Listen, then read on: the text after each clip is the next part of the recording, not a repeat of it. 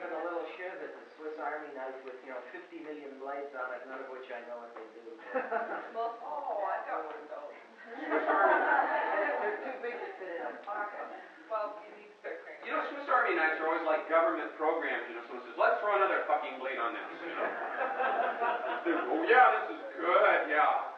By the time they're done, it's, got can openers, screwdrivers, car tune-up adjusters.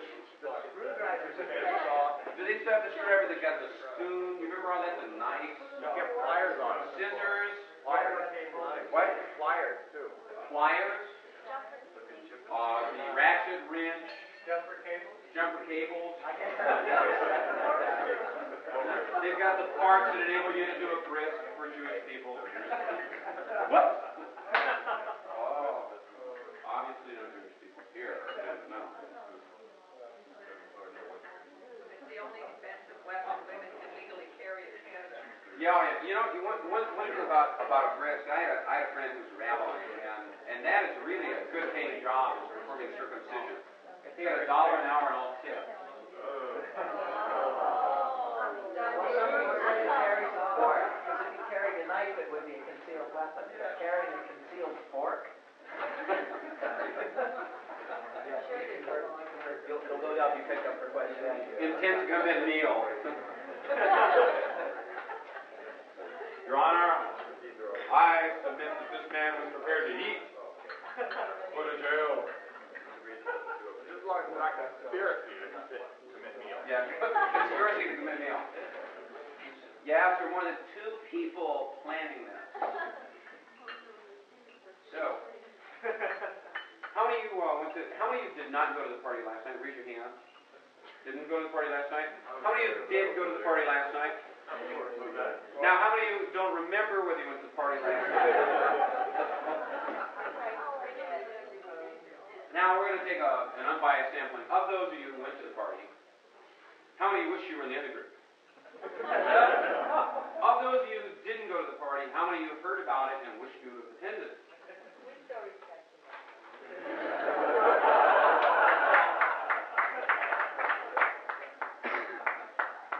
She's got the videotape. She can say anything she wants. Thank you very much, ma'am. Check will arrive regularly. He said, how's your sex life? I go, not bad. Yeah, that's really cool. They were being really rude. Really rude. It was actually, the party was, for those of you who did not go, the party was really started off sort of nice. Everybody started elevating their blood alcohol mixture at first. And then as the night went on, everybody decided, let's put on music and we'll do jazzercise. Right? If I ever meet that bitch Jane Fonda, right in the nose. I get up this morning and my legs say, you might think you're 25. But I'm 35, so die. No, actually, it was a lot of fun. It was actually good exercise. There was no problem. We partied till what, 3? 3:30. The quarter after 2. What? 3 to 3:30. 3:30. For those of you who aren't quite sure, that Mickey's big hand is on the...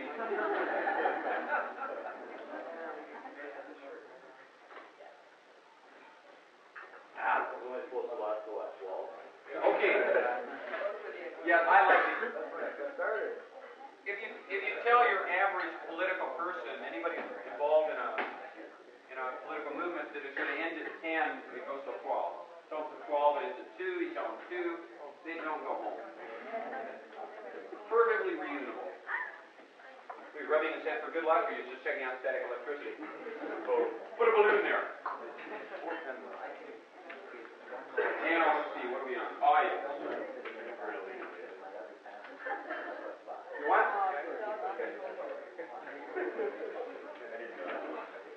Okay, this is what I like to call loosen up time, because I don't like to get right into it on Saturday morning. What I like to do is... I don't like to get right into it on Saturday morning. Either. You're right, it is Sunday morning, isn't it? There was. Did anybody watch the evangelist this morning?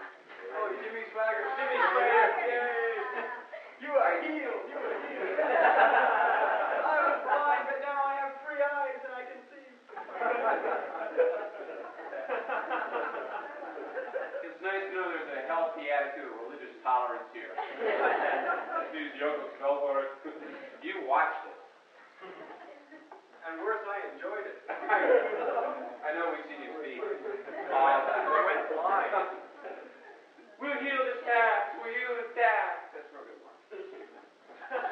Politics. Now, yesterday, we went into a lot of different things early in the day. Did anybody have questions that occurred to you during your later hours last night? If you did, I'll be glad to answer some of these this morning. If I don't know the answer, I will make one. If you don't, we'll get right into the next section. No questions? Well, you know, my theory is that repetition is a very important factor in learning, so what we're going to do is repeat yesterday's seminar. At the same price. No, we're not going to do that, because first of all, Mark wouldn't understand it. Second of all, we're not going to tell him what we did yesterday. We're going to erase all the film. So you can't see it. All those comments I made about Mark, keep them to yourself. It's a secret between us. He doesn't know. Matter of fact, he doesn't understand the words I'm using. They're not little words, they're big words.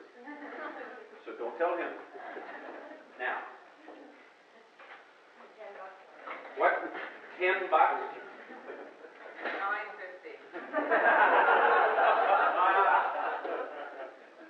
Well, going once.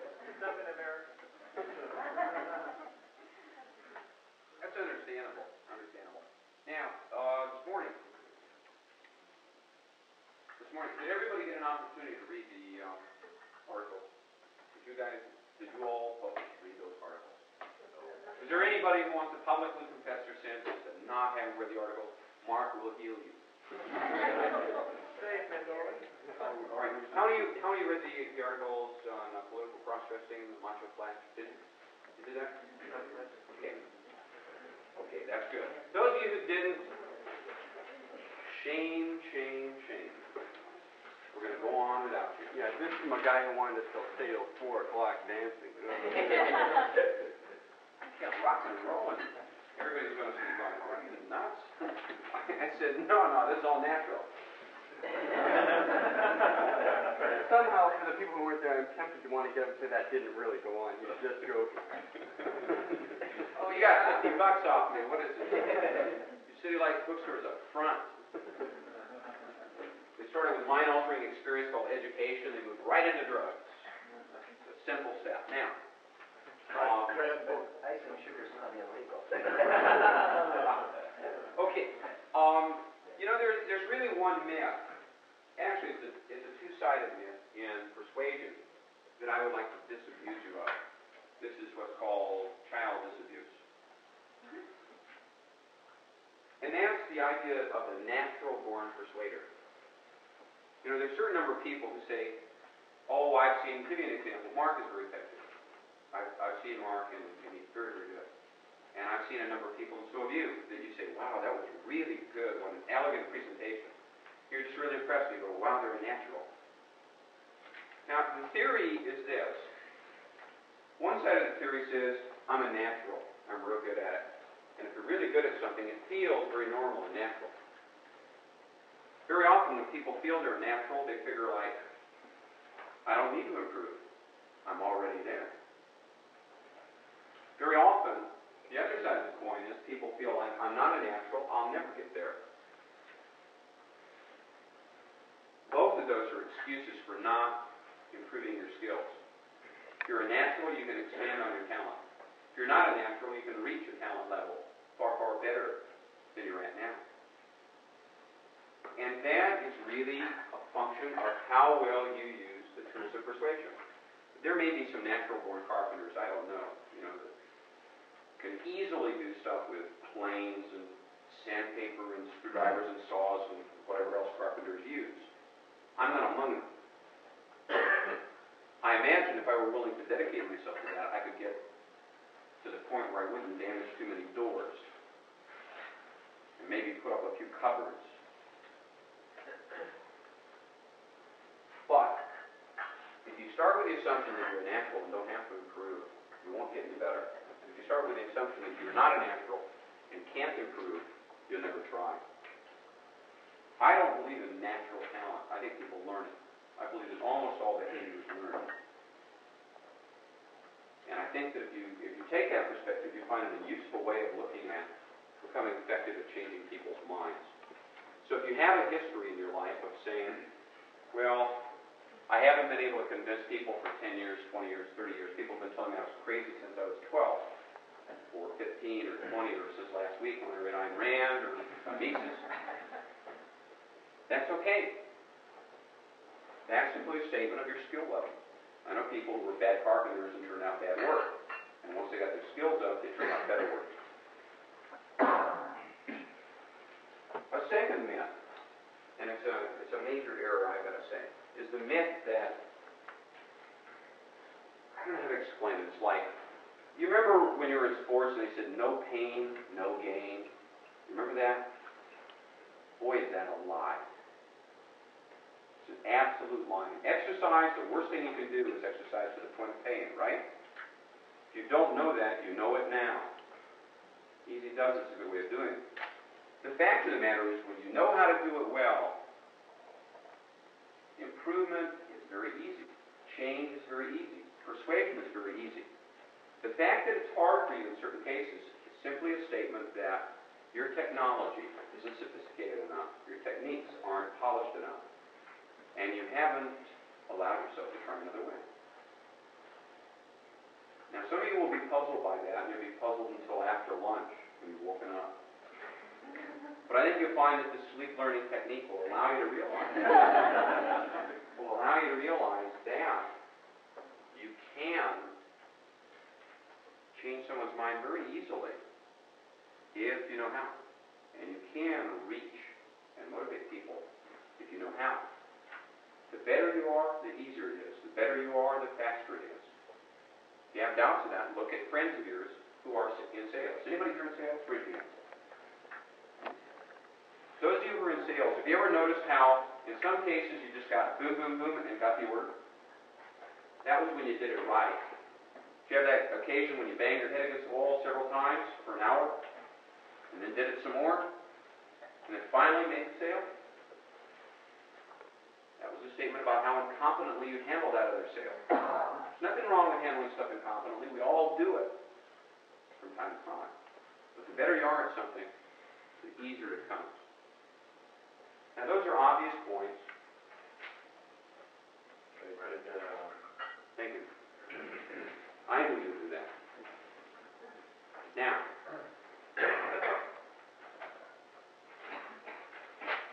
let's talk about the parable of the hammer. I know what you're saying. Boy, Michael, would you tell us another story?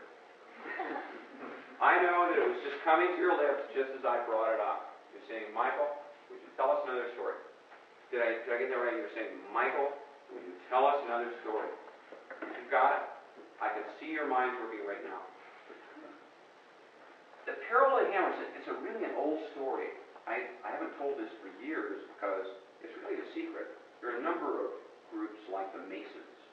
This is one of their rites of initiation, the parable of the hammer. The Essenes, who are a group of religious occultists associated with Jesus, also knew the parable of the hammer. The only reason I know it is I had a direct revelation from the great grandmother. He said, Michael, you've got to tell the parable of the hammer. These people will never truly understand what political persuasion is about. Can you be healed? And I said, I can. Can you be fetched? I can. Can you be rolled over? Sometimes. Depends. Parable of the hammer goes like this. There was once a simple man who lived in a simple village, and they weren't terribly sophisticated, very backward people. And he was wandering through the woods one day, and this was many, many years ago in a place far, far away. In the woods, he stumbled upon a hammer. Never seen such a thing. They didn't have a high level of technology. Fire was on their to-do list. He found a hammer, and he looked at it, and he said, boy, this would be useful. And like some people, when they find something, started playing with it, experimenting with it. He discovered that with a hammer, he could bash rocks, hit trees, do all kinds of things. And he took it back to his village, where all the wise people looked at it and said, this is a useful tool. So naturally, when people see something that's really good, everybody wants one. So everybody started making hammers. Some people said, I can build a better hammer, so they built bigger hammers, longer hammers, heavier hammers. They could break bigger rocks and hit harder. Someone came up with an idea, you know, if we had something like a nail, we could put together homes very simply. So this fellow decided that a nail was a useful addition to a hammer. And he built some of the first nails in the village. They used these nails to put together cottages and homes. This went on for many, many years. These were not really bright people.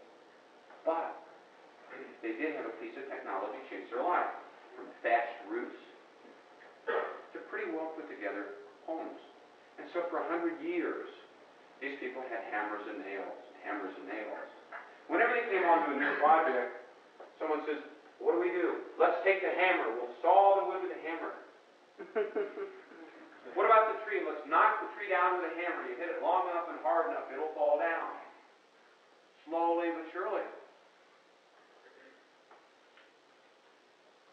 Whenever they had a problem, they went back to this tool. Until one day, someone came in with something they had found in the woods. A saw. What's this? They hit it against a rock. It didn't break a rock, so it was obviously useless. They smacked it against a tree several times. The tree didn't fall down. Obviously useless. They tried to use it to hammer in nails. It didn't work. Obviously useless. So they chucked it along the side. Later on, someone else stumbled into a screwdriver. It's a screwdriver. They didn't know what a screw was. You couldn't knock down trees with it. You couldn't bust out big rocks and the little rocks. And so they chucked it along the side. And these people continued on with their little hammer and their little nails.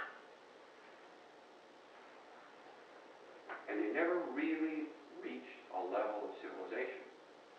And there was a reason for that. And that was because that was the only tool they knew. For years and years and years, people came to think about the hammer as the ultimate tool. But you know, I'll let you in on a secret. When the only tool you have is a hammer, everything starts looking like a nail. And that's obvious. That's equally true in persuasion. When the only tool of persuasion you have is an argument, you get a bigger argument. You get a heavier argument. You hit them harder with an argument. When the only tool you have is an argument, everything starts looking like an argument.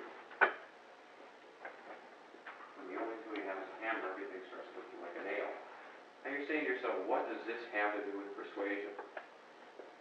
And you have to know that the wider your toolbox, the wider your array of technology and techniques and methods, the better the chance you'll build a better home, a better village, and a better free society.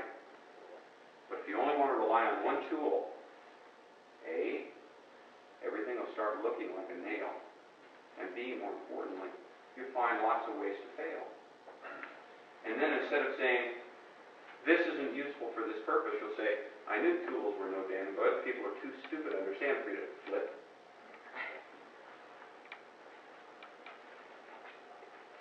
Let's talk about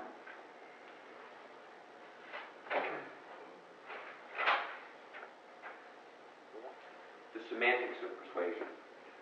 This is the part I always enjoy. In a book called The Second Sin, a fellow named Thomas Zaz has a quote. He says, in the jungle, the rule is kill or be killed. In politics, it's define or be defined. Write that down. In politics, define or be defined. For example, would you rather be one of those grubby anarchists or a principled advocate of liberty? Define or be defined. Are you one of those people who's calling for irresponsibility and licentiousness? Or are you one of those people calling for liberty and responsibility? Define or be defined. I like what Thomas Zana said, so I went a step further. And I said, words are weapons, words are tools. They are. You've heard a rose by any other name would be a sweet? Oh, really? Of Call it shit on a stick and try and get somebody to buy it. You couldn't sell any of them. How many of you have seen the different fragrances for perfumes? I love these different fragrances. Midnight Madness. Allure. Touch Me, I fondle. Really important names for these perfumes. They all sound so sensuous. You know, just talking to the lady at the counter. Thoughts cross your mind, men, don't they? How about patterns for China? For those of you, how many have ever bought China or bought silverware? You ever looked at that? All the different names. What are some of the different names that you've seen for them? Remember the different names? Caravan. What? Caravan. Servan? What? Athena. Heritage. Heritage. Fly by night. You know, you don't buy that. The fact of the matter is they spend a lot of time and money using language to channel your perceptions of forks. Hi, buy a fork, $50. Would you buy the Allure collection? Oh, yes, I want the Allure collection. A fork for $50? No, it's the Allure collection. And of course, we do have a financial plan to assist you in your acquisition of this fine limited edition. What up? You know, they say don't judge a book by its cover. How much do you think the publishing industry spends every year on its cover?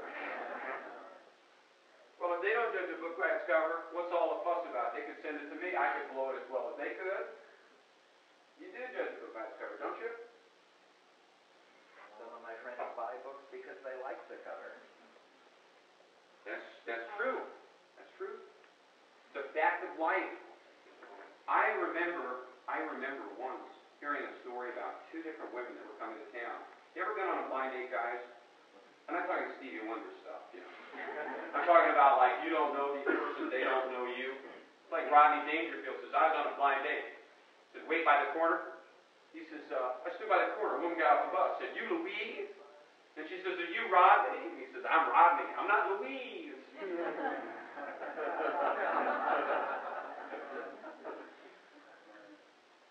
For those of you who've been on a blind date before, guys, who would you rather go out with? Two women. Two women. One's name is Clementine. The other one's name is Raquel. Women. Two guys. Two guys. One guy's name is Billy Bob. Another one's name is Stephen. The language affects how you perceive people. Dig that. In the South it's Billy Bob. In the North it's William Robert. I've never understood that. I never understood that. But language does affect your perception. Have you noticed the different names for hair colors? Nobody says bleached blonde. What are they called? What are the different names? Come on. I know you've seen them. Ash blonde. What? Ash blonde. Platinum blonde. That's a great word. Golden goddess. Take you home. Now, language in politics does the same thing. Language in politics does the same thing. For example, foreign policy. I remember in the USA, we were trying to get the hell out of Vietnam. I have this thing against, killing living things, especially people. I don't see any particular point to it. I think people are for loving, not killing. I know this is a radical viewpoint. I know what you're saying. Oh, shit, I wanted to kill some. Picky, picky, picky. Now, we talked about foreign policy in the USA, and we had to make a decision. I remember being defined as an isolationist. Ooh. What images come up with the word isolationist? People who bury their heads in the sand. Bury their heads in the sand. What is it? They won't trade with us. They won't trade with us. No,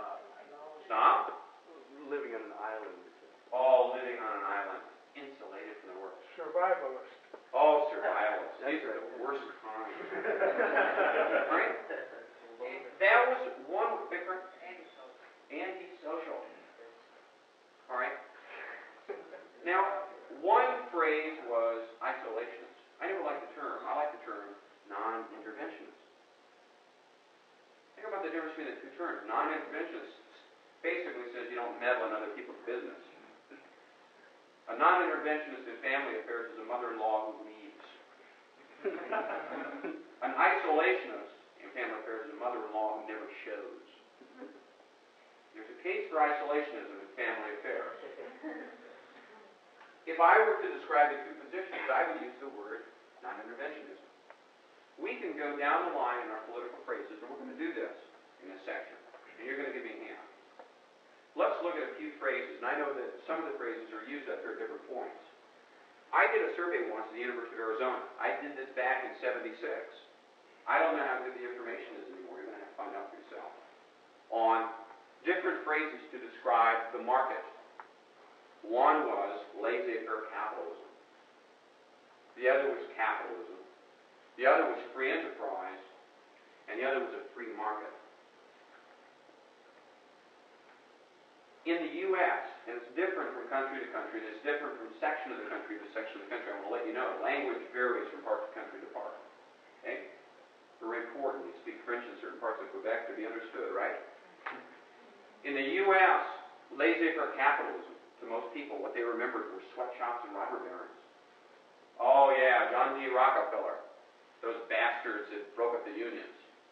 That was the attitude they took toward the phrase laissez-faire capitalism. Now keep in mind that objectively all these words refer to the same thing. Capitalism. Do you know what sort of images they came up with? That's actually what people think we have today. Capitalism.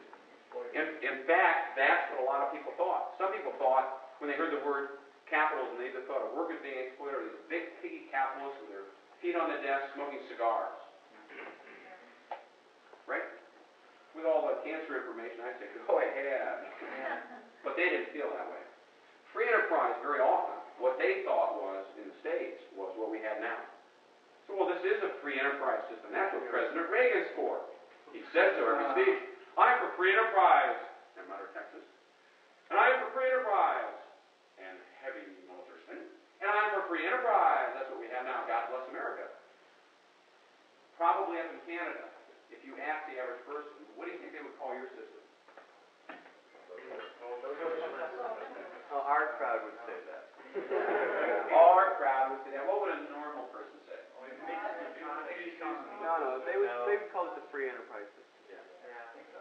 Oh, But mixed economy also. no, it's very few recognize that, though. Now, if you want to communicate, depending on how you want to communicate your ideas, I found free market had the most appeal so far as people, and had less emotional baggage. Like when I talk about free enterprise in the USA, everybody goes, yeah, Ron Reagan. You go, are you nuts? And they go, yep. So I don't use the word free enterprise because I don't want people to confuse me with Ron Reagan. First of all, I can't say, well, Nancy. Second, I'm not old. And third, my hair doesn't stick up like that. There's no good reason to do that. So if I want to communicate with him, and I want to separate it, and I don't want to be confused, I use the word free market. Up here, I don't know what the right word to use. There's life. Oh, a miracle. Well, now you know what word's good up here. The Lord has come into light. How about descriptions of your viewpoint? How many people have ever heard yourself referred to as being radical? Oh, yeah. I can give you a catalog. Right. You what? I can give you a catalog. I've heard them all. I've been called a maverick, a troublemaker, a troubleshooter, radical, a dissident, a right-wing radical. Yeah. Right-wing of Genghis Khan. That was good. I admired your attempt to really define the radical there when they said right-wing radical. But I have been called some good things too. Free market advocate and laissez-faire activist and taxpayers representative. So Libertarian guerrilla. I have. The phrase I like best with Mark is destroyer of all that's good. That was a real attempt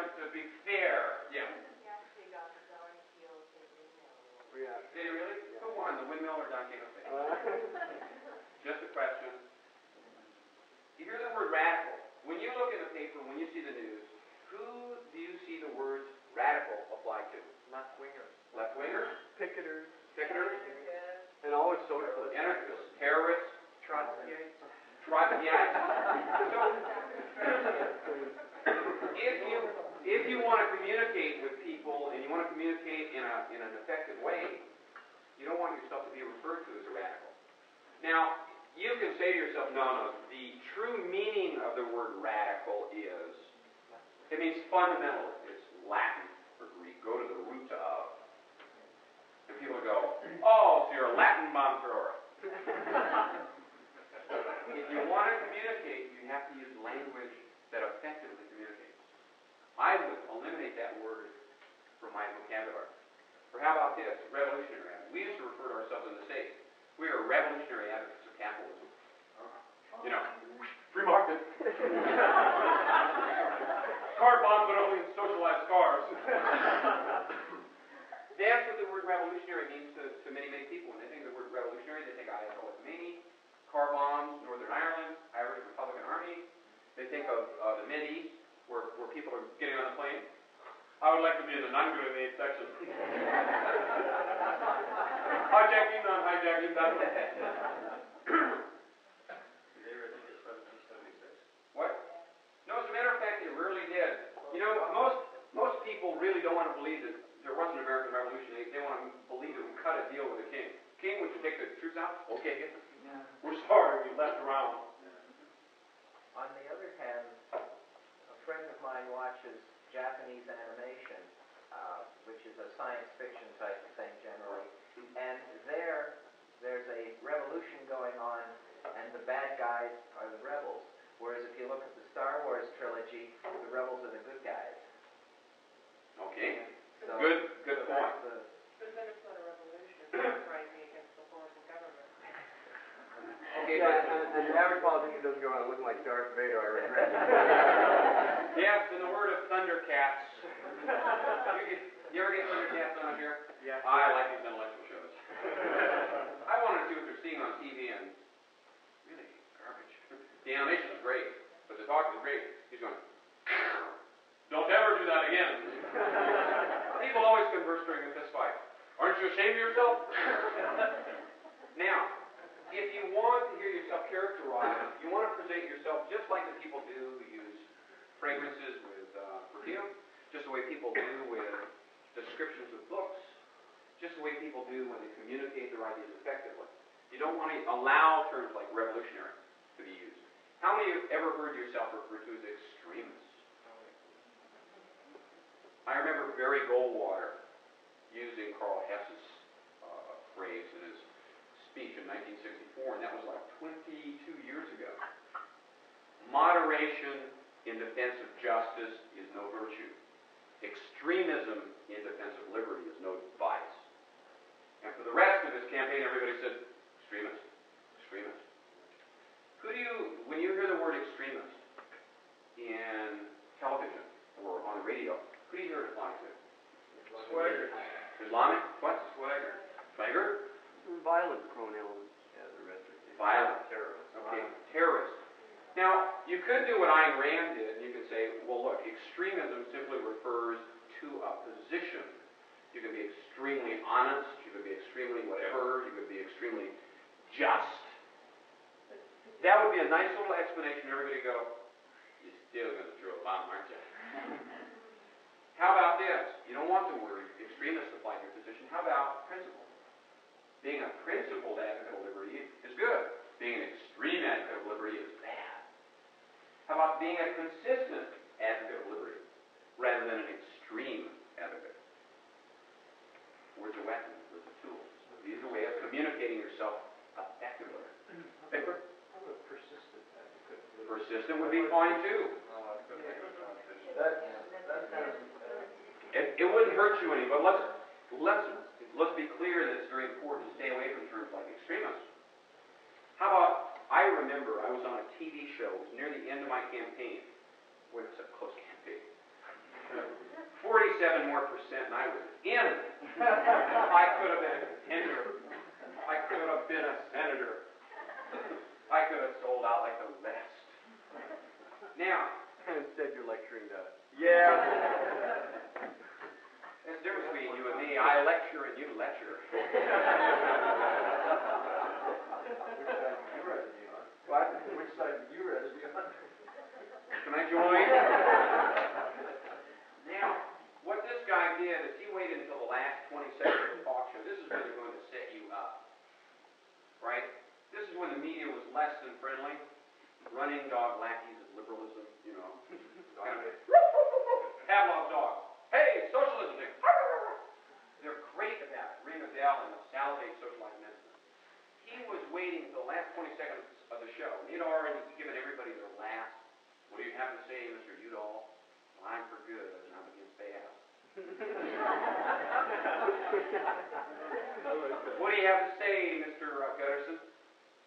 I'm for good and I'm against bad, but we're going to do it more efficiently. With lower taxes. And then he said to me, Michael, we really appreciate your pro-freedom viewpoint.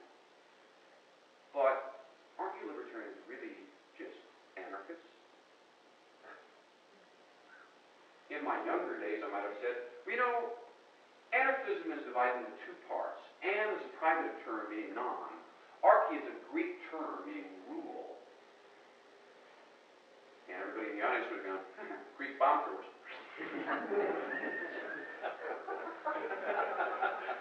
I wanted to use language effectively, so I did the obvious.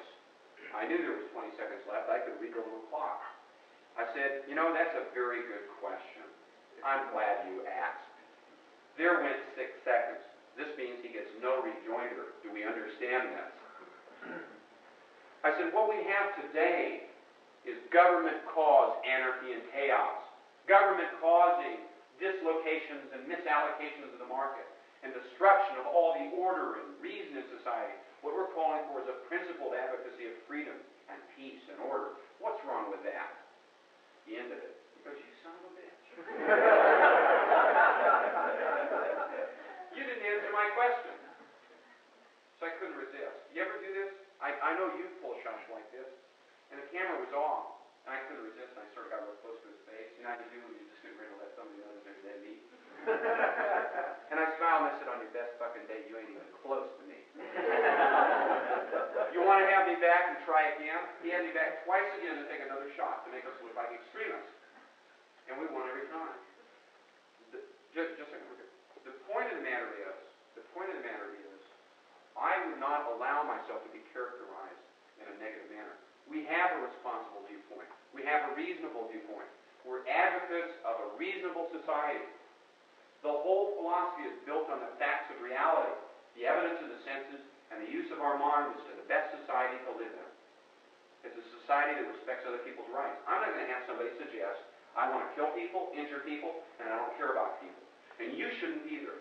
You shouldn't allow people to call you names or to smear you with a tar brush, saying you people are extremists, you people are bomb throwers, you people are dangerous, you people are the lunatic fringe. We aren't.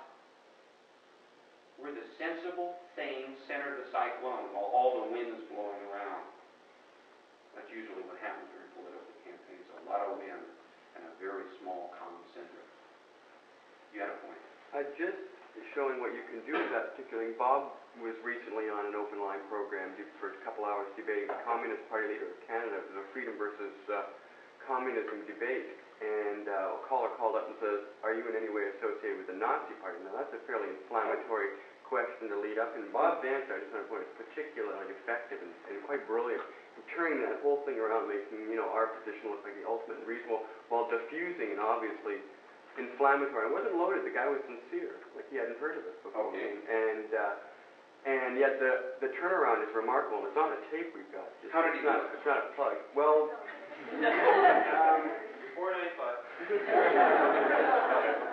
basically, Bob, how'd you do it? I can remember. Oh, I remember how he did. I give you a chance to look good and you screw it up.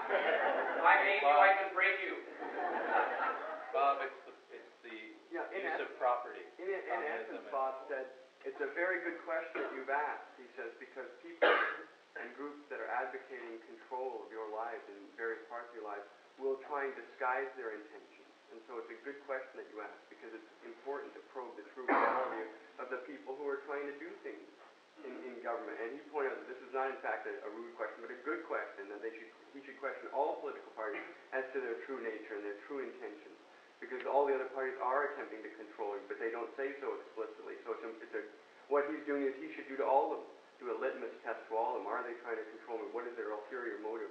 What do they have? And then, of course, this also gives Bob an opportunity to reiterate our position, which we wanted to give him greater expression of his life, greater opportunity to motivate, develop himself. Did he express the fact that fascism and communism are nearly two sides of the same? Oh yeah, that's all in there. Here's a plug. It's a good tape, and he does go into that. So. What a nice, thoughtful thing. Other language that we have to describe the political spectrum. You might think words aren't really that important, but look, the fact of the matter is that language can make all the difference between being understood and being alienating. The difference between the right word and the almost right word, to quote Mark Twain, is the difference between lightning and a lightning bug. The difference between effectively presenting your position and ineffectively presenting your position, allowing yourself to be characterized. Because once people think of you as a revolutionary, as a radical, as an extremist, they've mentally dismissed you, haven't they? They don't have to consider your viewpoint, because you're just one of those people that wants to tear down everything that's good and decent. You're one of those people that's a threat to everything that's humane in our world, aren't you? Now, are there any words that you have thrown at you, epithets, that you don't care for? Fascist. You know, if you cross Hitler with Christian Dior, you get a fascist designer. That had nothing to do with the workshop, but fascist might be let me give you an important technique. Under no circumstances deny you're anything. Never do I am not a communist, I'm not a fascist, I'm not a crook. A la Nixon, right? Right? You never want to do that. Very often someone says, if, for example, are you in any way affiliated with the Nazis? You might say, you know, that's an important question. The answer is no. Nazis are ... Nazis are people, it comes from the root word National Socialists. They're people who try and control the economy. It's usually based on a hatred of certain minorities, scapegoating. So ask the liberals. Scapegoating, and very often an intent to militarize the society.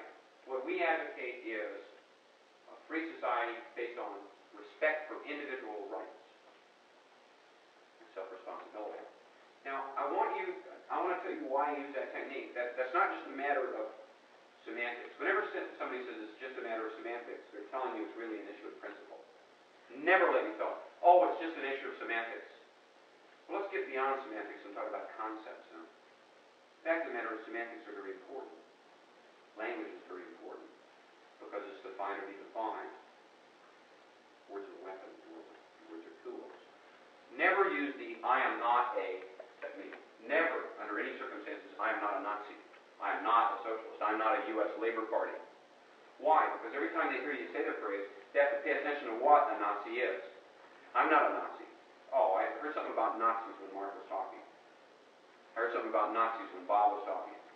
And people are going to go, connect. So you never want to use the negation. What you do is you say, Nazis are. You might do it like Ed Clark does. When he gets a question he doesn't like, are people Nazis? No. That's a brief answer. Nazis are such and such, such and such, such and such. The Freedom Party advocates boom, boom, boom. But every time you deny it, you hear your word, the word, and your name in the same sentence, they connect it. It's a normal associational pattern of the mind. You don't want to give into that. You don't want to make the mistake. Yes? I might be premature in mentioning this at this point in the workshop, but you remember you're under no obligation to accept other people's terms in a discussion. I mean, when the camera or the microphone turns to you, that time is yours to use as you see fit, and you can actually address that question in a totally different manner without even using such words. You can promote yourself, which in effect answers the question while at the same time promoting what you want to say, rather than even responding to their terminology. Absolutely. Very, very often a very good technique when somebody asks you a question. You say, if I understand you correctly, you're wondering whether we advocate, and you can unpack the term. You know, when I hear that, and you can do this, someone says, well, aren't you people advocating a revolutionary viewpoint? You know, when I think of the word revolutionary, I think of bomb throwers, I think of extremists, I think of terrorists in the Mideast, and the Irish Republican Army in Belfast, I think of bombs, I think of death, I think of destruction. What we advocate in the Freedom Party is a principled advocacy of freedom, achieved through peaceful means, voting, thinking, social education, for a reasonable right. The language is important because you don't want to be defined in their mind. If they can define you in a way that they consider offensive, they don't even have to deal with you. Lyndon LaRouche, how many of you have been reading about his infiltration of the Democrat Party? Boy, that pleases me enormously. I can't figure any group that deserves it more than the Democrat Party. They've tried to be all things to all men, and they finally got it. You know, they got Ku Klux Klan in the South. They've got Jesse Jackson in the North. In the West, they've got the migrant workers. In the Northeast, they have the textile unionists. And now they've got the U.S. Labor Party with Lyndon LaRouche, who's called the Queen, a dope pusher. I mean, I admit she shoved Andrew a couple times. It's not the same thing. But the fact of the matter is that when they think of the LaRouche people, all they have to say is, oh, he's a LaRoucheite. That's the end of the discussion. Or, oh, you're a Reaganite. Bloop. Sounds like kryptonite, doesn't it? You know, Reaganite, something that killed Reagan. It's got potential. The fact of the matter is that when you use language, you use it well. It'll serve your ends. And if you allow yourself to be defined in an uncomplimentary, unflattering fashion, you lose. Because now they don't have to consider their viewpoint. Let me ask you these two questions. How open-mindedly could you listen to someone who described himself as anti-Semitic? Hi, I'm anti-Semitic. I believe that Jews are inferior people. Let me explain my viewpoint to you. Think about it a second. You'd immediately dismiss it, wouldn't you? Because you'd know it was irrational. If someone said to you, hi, I'm a communist, let me talk to you about it. Your immediate reaction would be, what are you complaining about? A couple more years to be there. You don't even have to consider it because you've dismissed it mentally, haven't you? Isn't that a fact? A current phrase that's popular is this one about affirmative action. They don't say we're discriminating against blacks. They're saying we're affirmative action for these people. Oh, we'll have fun with that a little later. Well, that's just the other side doing a good marketing job on their ideas that we have to undo by a better marketing job. Absolutely. Now, what I'd like to do is take a brief break. It's Sunday morning. How about we take 5-6 minutes? Everybody get stretched. What? Oh, is it all right to offer a little criticism? I don't mind it a bit. Well, it's just something disturbed me. You know, when you were talking about your TV interview, and then after the camera's off, you sort of like macho flash the interviewer.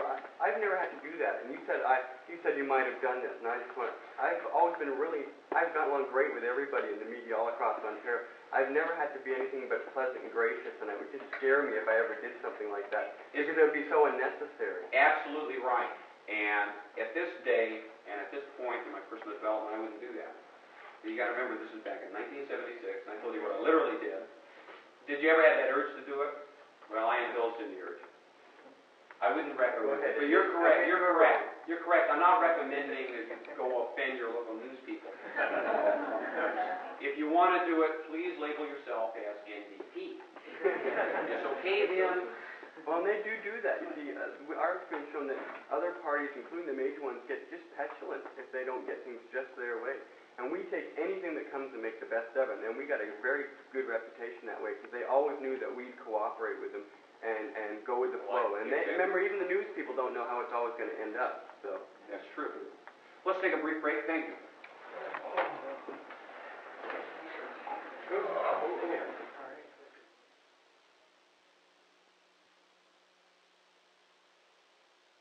Communicating words, whether you use the word liberty, freedom, laissez-faire. I would recommend that you always put the qualifier distinguish yourself from the people who say, well, we want freedom from this group so we can oppress you. We want freedom for women. Excuse me, freedom for who? Who is it exactly you want to free up? You want to free up the individual. You want to make everyone free, each individual free to do as he or she wishes with his or her life, as he or she chooses. I hate saying all that stuff. If you had a one-year debate with a feminist, I could have said, guys need to be free, girls just cook. You happy? He asked me to say that. I would never say nothing.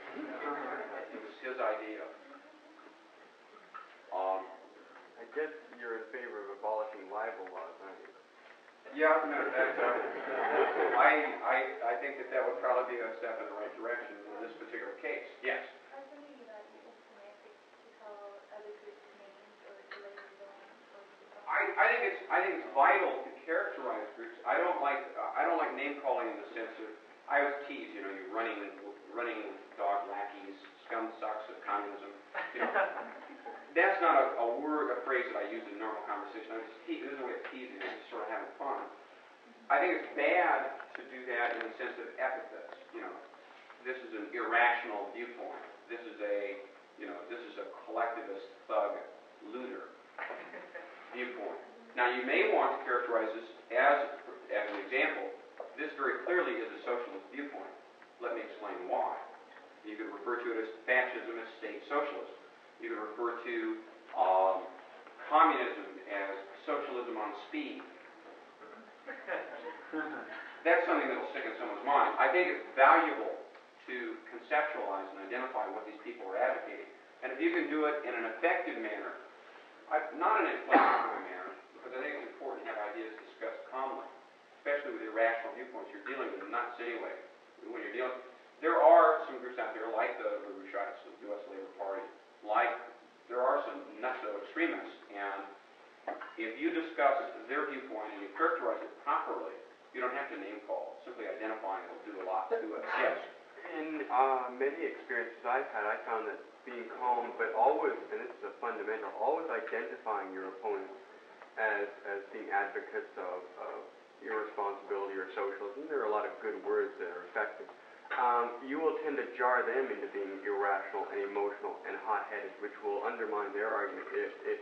Knowing you're right should always be the cornerstone of your discussion, because they know that they're not. Underneath it all, they have insecurities about what they're advocating, and they will respond to it. Their weaknesses will come to the fore. If you keep identifying them and do not relent, and yet always do it in a polite manner, so that it's not a personal thing, but it's a necessary thing for me to illustrate to the audience that this is exactly where you stand, and they will jar. Especially in a 2-hour debate like you see with ours, both the opponents get very, very nervous and start getting completely hysterical after a while. They don't want you to name their position. Very often you want to fluff over it. You saw that in the debate between Ridpath and Peacock on the one hand, and Vickers and what's the other fellow's name? Kaplan. I liked him in Welcome Back, Kotter. It was pretty good. You had a point, Marie. Yeah, the other thing, you mentioned it before, and it's universal here too, is just breaking down the elements. For example, if you happen to be debating with anti-economists, pointing out that the terms that they use are designed to confuse. When they say this, they're just trying to confuse the issue what they really mean. Rather than saying they are commies or they are irresponsible or whatever, if you break it down so that people understand it, they're at least on your side because you're explaining things in their terms. Absolutely. Now, there was a phrase that it's been a few years, so ever so often I forget language. Ever so often you will be accused of advocating the license. Personally, I don't want to license anybody. The government shouldn't involve themselves in the economy in that way. But that's usually not what they mean. They say, well, what we're calling for is liberty, not license.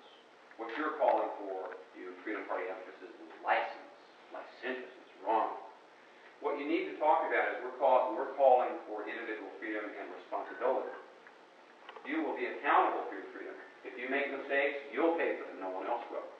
If you do things badly, people will speak ill of you, as they do of Mark. No, people don't speak ill of Mark when he's here. Well, the right people do. The right people do. And that's something I'd like to make as a supplement to your lecture, is having the right enemies is often very helpful. Oh, absolutely. You choose your enemies very carefully. Send them non-invitations to dinner parties. You're my enemy and you can't come, and they'll speak ill of you at their dinner party, which is also filled with other people with non-invitations to yours. But it's very important to characterize, when they're talking about, sometimes they will characterize you, well, you want to legalize drugs, you want to legalize homosexuality, you want to legalize atheism, or worse yet, godless atheism.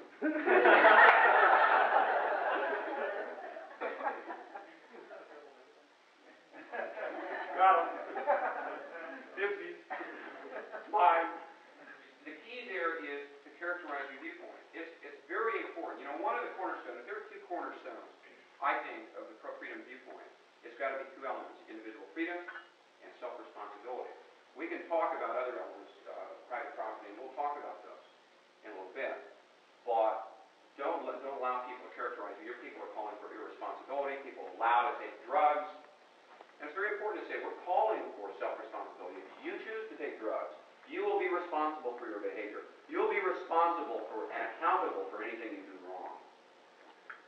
You can't lay it off on someone else, saying it was their choice, it's yours. It's your life and your decision. If you choose to throw it in the gutter, fine. Do it in a private gutter. Your own. Yes? There is a happy conclusion to all that kind of endless thing. If you persevere long enough, Bob and I get this a lot now. Finally, the guests or whoever we're here give up and they say, you guys have an answer for everything, don't you? And that's supposed to be his ultimate insult. You know, you've got an answer for everything, and we just point out that we like to think we've thought every issue out there. And that's why we seem to have that kind of point of view. Because they eventually give up, because all this reasonableness is beginning to make them depressed. Because they're losing their line of attack anymore, because they realize they're only feeding you good opportunities to sound better and better. Throw me another one. Babe Ruth. You know, we use a technique like that in sales. And let me expand on that a moment, and then we'll move to the next section. You have an answer for everything. When someone does that to you in sales, it's their way of saying, I ain't going to buy anyway. Right? When they're doing that, they're meaning to say you're a know-it-all. Oh, you people have an answer for everything. And I like it when people say that. Oh, you have an answer for everything. Say, you know, I'd like to accept that as a compliment, as a statement that we thought out all the issues. But I get the sense that perhaps you mean to say that you feel that we're know-it-alls. I really wish I did know it all, but nobody does. What we have done is given a lot of thought to issues that are important to our society, important to you, and important to our children. And this is the reason that we do have answers for a lot of problems. I wish I had solutions for everything, but we do have some key solutions to key problems that are confronting us. See, it's very important. What solution have they got to, like, capital punishment? What would you do about that? I think the head of Quebec should be beaten mercilessly. Washington, D.C. We should punish all capitals of government. No, I'm thinking capital punishment. I'm sorry, I couldn't read that. Well, I want to talk about it. It made sense, didn't it? If it makes sense to you, you're in trouble. I'd like to have one solution you've got. I hear all the freedom. I haven't heard of one solution. Absolutely. That's something we're going to come back to in a bit. We're talking about right now techniques of persuading. Let's come back to that issue in a little bit. Would that be all right? Sure. Okay, thank you. Yes. Okay, you were saying just a minute ago, people going through being responsible for what they do, such as drugs and things like that. A major argument you'll find is though people will come back and they'll say something like, yes, but if you don't legalize these things, then you won't have the problem with it, because what happens is you're responsible for what you do when you do drugs, right? Right. You're going to hurt somebody. Now, if you make it illegal, you won't have the opportunity to hurt that person in the first place. Oh, that really is. Yeah, but it's a good argument they always put up. As a matter of fact, you're only 4 pages ahead, and we're going to come to that. We are going to come to that in political judo. I'd like to bring up a point in relation to that. The perfect example you can use of how utterly bad and how much of a failure that is prohibition.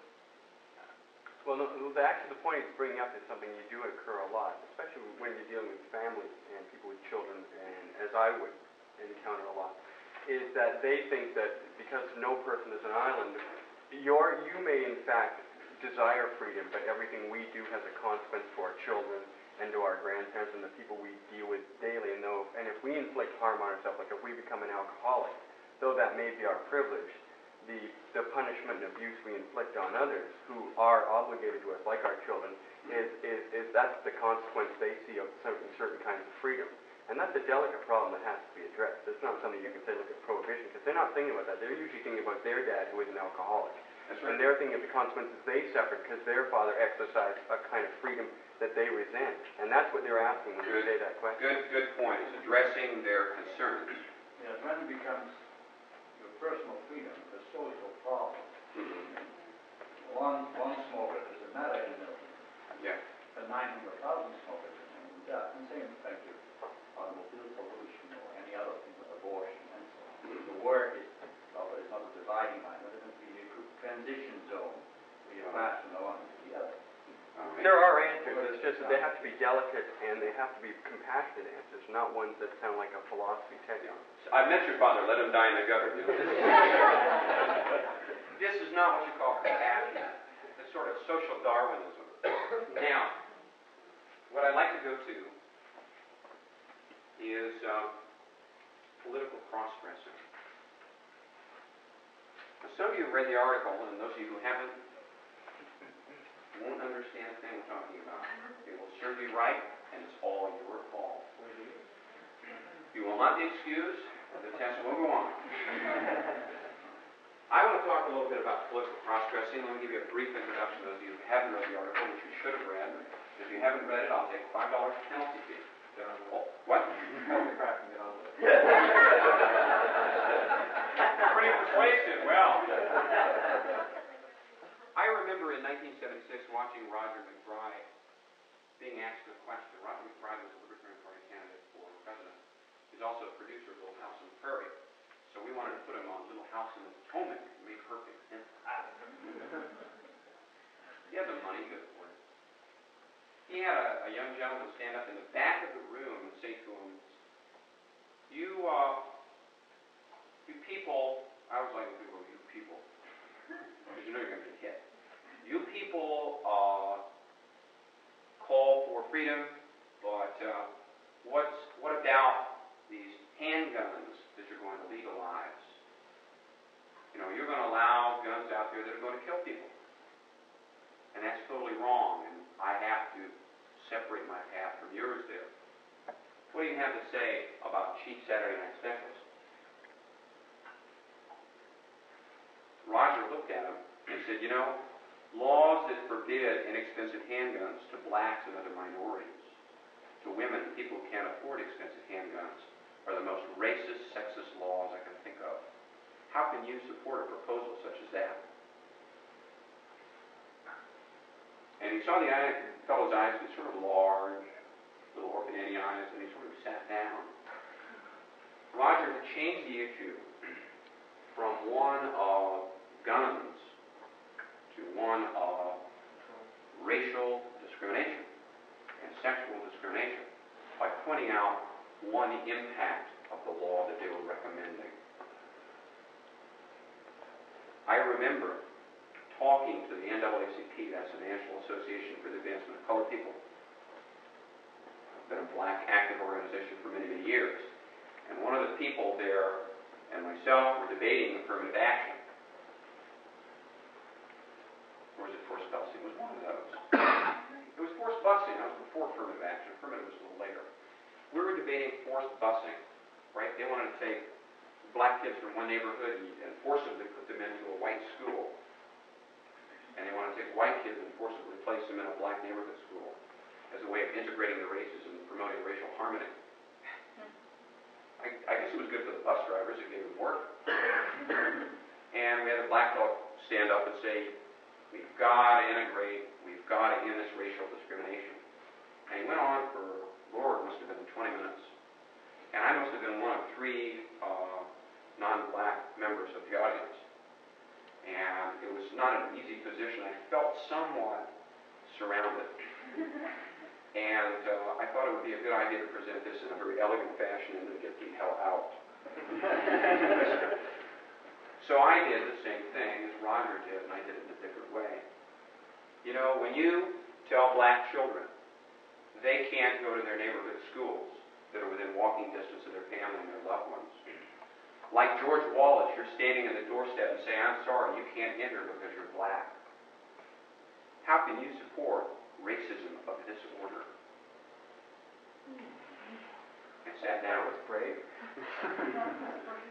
In fact, they were racially discriminating against kids in their own neighborhoods. You can't go here because you're black.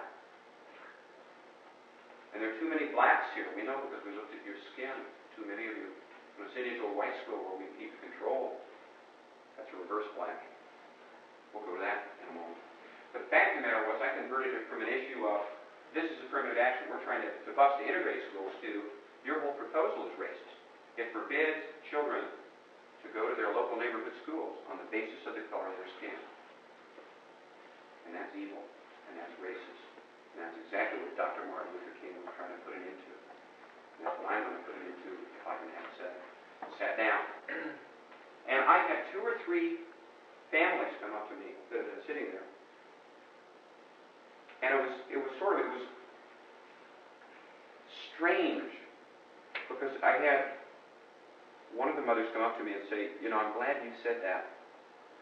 I can't say that in my neighborhood because I get a lot of heat from the liberals.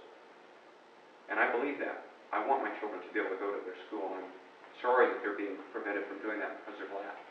Thanks. It was on everybody's mind anyway. What did I do, though? I converted it from an issue of, we've got to achieve racial harmony, to you're discriminating against blacks. This technique is called political cross-dressing. Now, cross-dressing refers to members of one sex dressing up like the others. Right? Political cross-dressing is a way of taking your ideas and communicating them in the garb of the other person's particular language.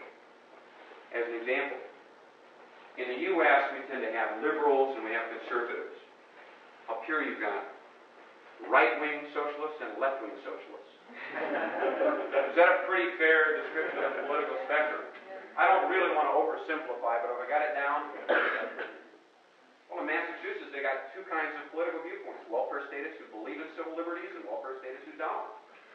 That's true. I'm not making that up. That's true. In terms of left-wingers and right-wingers in the States, the liberals are the people who tend to be for the poor, the elderly, the indigent.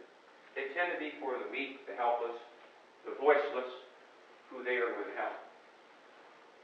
They tend to be very concerned with social issues, primarily social engineering, socialism. The right-wingers, on the other hand, talk a good game about free enterprise unless it's their company getting government bailouts. They make a special exception for reasons of national security.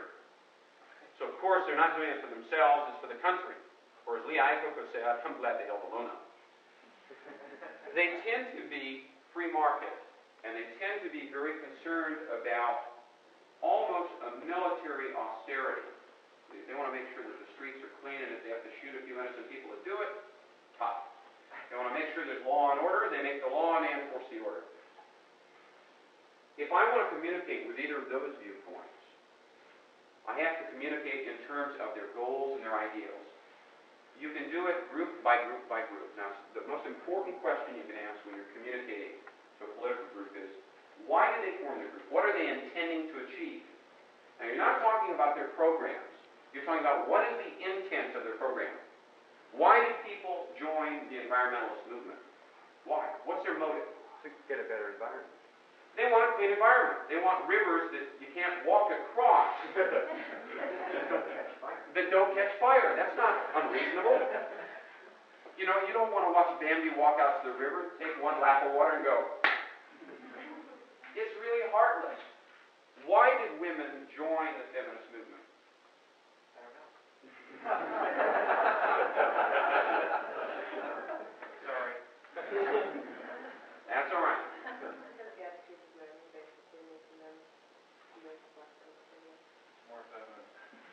In fact, that's true, because the laws were geared against women, preventing them from entering the workplace, because they couldn't get decent jobs.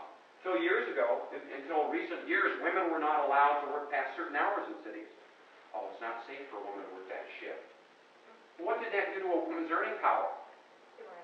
Just jammed it right down. They were trapped into programs that allowed them to be secretaries, waitresses, and nurses, but never doctors, and never business people. What were they really concerned about? They were concerned about an equal opportunity for women. That was a desirable goal. They were concerned with dignity for women. That is a desirable goal. And you have to separate the goals from the programs. Right? Very important to understand the intent of your group. I think, cutting it quick, you can zero in on their idealism. You find out what their idealism is. Exactly. You got to keep in mind that whenever somebody's recommending a program, they're recommending it to achieve a specific goal. It's a means whereby. When somebody says, I'm for welfare, they're not for welfare, they're for helping the poor. That's what they want to do, is help the poor. Right? Get reelected. They want to get reelected too. We're not dealing with the political end. Well, we'll skip the motives for the people supporting this for a moment. We'll talk about the goals of each group. When you talk to the group who is for socialized medicine, what is the goal? Equal access to health care. They want health care for people. Their legitimate goal in there is good health care. That's a good goal, isn't it? Now skip their program. Their program sucks. That's like bleeding and leeches. That's medieval. It's awful. But their goal is a reasonable goal. Welfare. The goal is not to keep some college graduates in white-collar jobs. The real goal is to help the poor. How about unemployment insurance? What's the goal there? To prevent unnecessary hardship on families and people who are trained in a certain skill and can't adapt to it, instantly. And this allows them a tiding over period before they get their next job. That's the goal. Is that an unreasonable goal? Wouldn't you like to have that for your family? Now separate the goal from the program. It's very important to separate the goal from the program. When people got involved with socialism, originally, do you know why socialism arose? What were the goals of socialism originally? They wanted better working conditions. Better working conditions in the factories. Equal distribution of wealth. No, that was a means whereby. Why would you want to distribute wealth equally?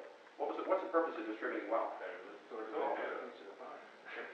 Everybody wants a piece of the pie. Eliminate poverty.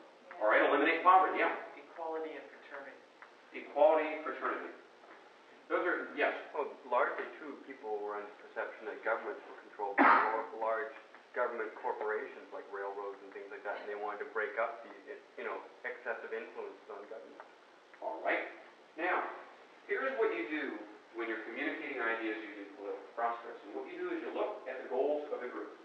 Very important to focus on the goals of the group. What you need to be thinking up are free market solutions to these legitimate goals. People having a piece of the pie, that's a legitimate goal. What would be a free market solution? More pie. Right? Right. And we could come up with a number of different ways of achieving that. Environmentalism. We want to find market ways of making sure we have a clean environment, right? Those are legitimate goals. I don't want to live in a city where I look up and can't see the sun. Do you? I'm talking non-rainy days. We're talking about real pollution. Now, what you want to do when you're communicating the ideas using this technique is identify the goals of the group. Then what I want you to do is what I call smuggling. Smuggling is where you take illicit goods across the border. What you're going to do is you're going to use the language of the group you're talking to. Remember how we were talking about different languages? You're talking body language. You're using the same sensory system when you're dealing with somebody, whether it's visual, auditory, or kinesthetic. What I want you to use is the language of feminism. Let's say we're talking to feminists. This is something Mark likes to do. Personally, I think it's a clever way for him to meet women. I would bring this up because there's a woman here who's going to kill him later.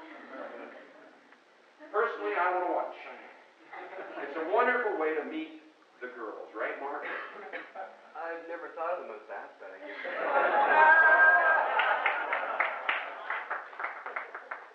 Very good. Now, if you were talking to feminists, what would be the language you would hear? Exploit? Patriarchal systems, male domination of society. Degradation. Degradation. What other words might you hear? Well, actually, the feminists tend to use what I call the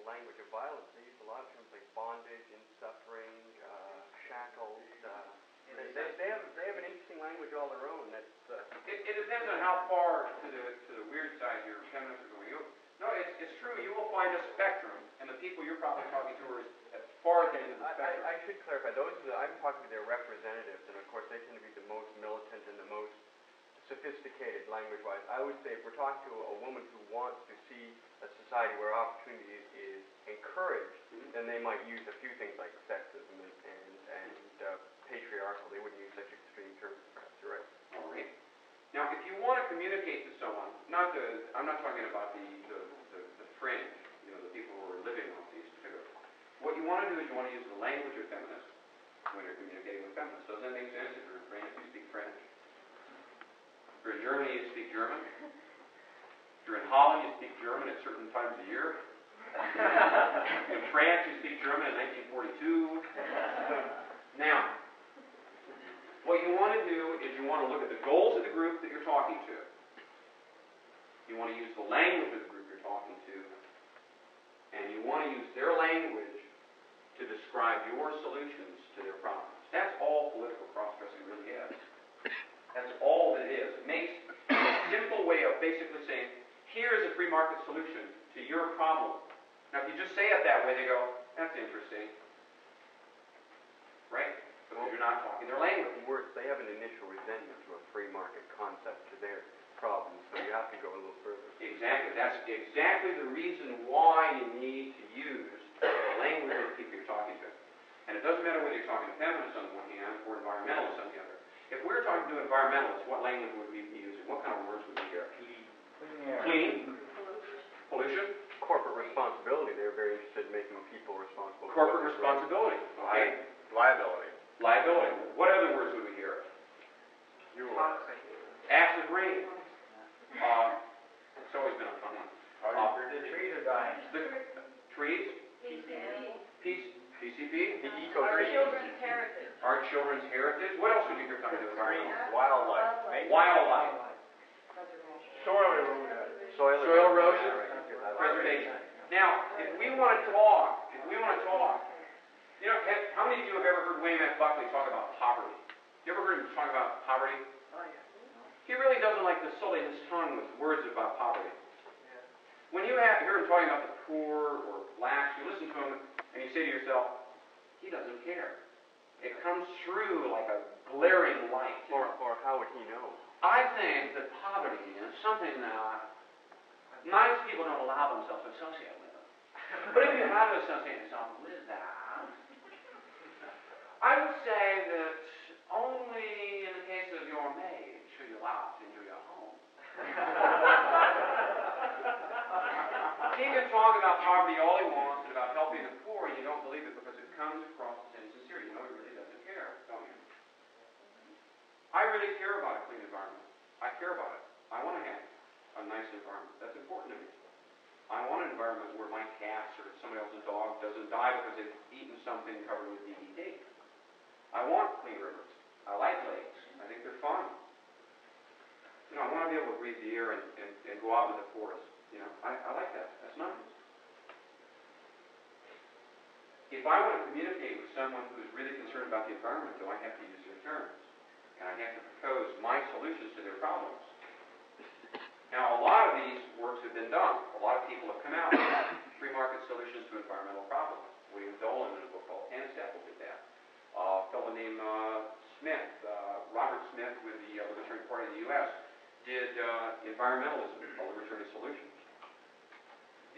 Some of the work has been started. The point I want to make here is that what you have to do when you're talking to the group is A, use their language. I'm willing to concede their language. I'll talk their language. I don't mind being multilingual. Do you? It's a good thing to be. Because if you can meet them at their language, fine, we'll talk your language. That's okay. We'll talk about your goals. That's okay too. Now let's look at another way of achieving them. And you do that by using their language. Take an example. You people don't seem to realize how endangered our environment is. You don't realize that the polluted rivers put out by your factories, the air which has all this smoke spewed by unregulated industries, is destroying our children's heritage. Does this sound a little familiar? if I were talking to them, I'd say, I'm concerned about the environment. I breathe it just like you do. I think businesses need to be liable and need to be responsible. They have no business dumping their pollutants into your lungs. That's an issue of your life and your liberty. They have no business dumping poison on your lawn. That's an issue of your property. And that's evil. They have no business killing your children by putting things into the food chain. They need to be held accountable and liable. We need to have strict laws holding them responsible for any consequences that they dump on other people's lives. That's how we're trying to clean up the environment, is making people responsible for it and forbidding them to dump toxic waste into your lungs, into your eyes, into your bloodstream. I'm not the enemy anymore. I'm talking about their problems. I'm addressing myself to the concerns of the environmentalists, because they're really mine too, aren't they? And aren't they really ours too? Yes? Actually, I just was saying really that really what you have to do is let the person that you're talking to know that your goals are the same as his. And if you say that right off the start, then you've already got him on your side to a large degree, and now all you have to do is explain the rest of your point of view. But if you let them know that, hey, we both want the same thing, only look at here's a free market solution to it instead of the traditional old way. That isn't quite as close. Let me tell you why. The reason I want to start right off talking their language and talking their goals is because I want to establish immediately. I don't want to say, look, you're an environmentalist and I'm a free market advocate, and I think you have legitimate concerns. I want to do that. I want to jump right on their side. I want to be on their side right away. I agree. I don't want a polluted environment. I don't want smoke in my lungs. I don't want my children to breathe toxic air. I don't want pollutants dumped into the soil next to my home, and I don't want it dumped next to yours. Those things are wrong. Now, an amazing thing happens there. They don't have to disagree with me, because they already agree with it. When you're talking to a feminist, you want to jump right off? No, I'm not talking about that. We're talking about normal feminism. No, we've got, the U.S. has their, the anti-porn, the Dworkins, and the... All right, I'm not talking about the nut fringe. I'm talking about legitimate feminist concerns. When I'm talking to feminists, I've been a feminist for a long, long time. There's an individualist feminist tradition, so a long, strong pro-freedom tradition, from John Stuart Mill to Mary Wollstonecraft on down, and that's a very, very important heritage in the pro-freedom movement. The problem is that socialists have co-opted women's concerns because we let them. The lefties stole the draft from us in the U.S. We took it right back. And we're the only people who fought the draft during non-war time. I want to jump right on their side. I agree. Women shouldn't be treated only as sex objects. I agree. The worst thing about our society is that it prevents women from achieving their full potential. And that's a tragic loss. One of the most awful things is the way that women are prevented from accessing and tapping into their full potential. They're forbidden to take the opportunities into their hands. We have laws preventing women from getting jobs. We have laws preventing women from competing in the marketplace. We have laws that keep women down. I vigorously jump right on their goals. Zoom, zoom, zoom, zoom, zoom. And I do that for a reason. I want to establish immediate rapport. And if I'm trashing their enemies, I'm on their side right away. And I'm doing it in their language. Now, here's what happens when you do this. When you start presenting your solutions to the problems, and you do it in their language to achieve their goals, which are really your goals too, because they're legitimate, reasonable human goals. People begin to, instead of saying, oh, you're the free market people, and try and associate you with the conservatives, right? Wouldn't they like to do that? Oh, you're really just refined conservatives, aren't you? Or this species of conservative, that way I don't have to think the issue over. What they start doing is saying this: you're either right for the wrong reasons, or you're wrong for the right reasons. Your conclusion's wrong because it isn't their conclusion, but you sure got the reasons down, they have to be theirs. The fact of the matter is you're not perceived as the enemy. They have to re-identify you. That's a very important factor in political cross-dressing, is they can't take you and go, oh, you're one of those. Oh, you're one of those. Oh, you're one of talking about new solutions, and all they have to really do is reconsider their solutions. That makes sense, doesn't it? Now you can do that with everything from unemployment to feminism to racial harmony to creating jobs to freeing up the marketplace to any pollution.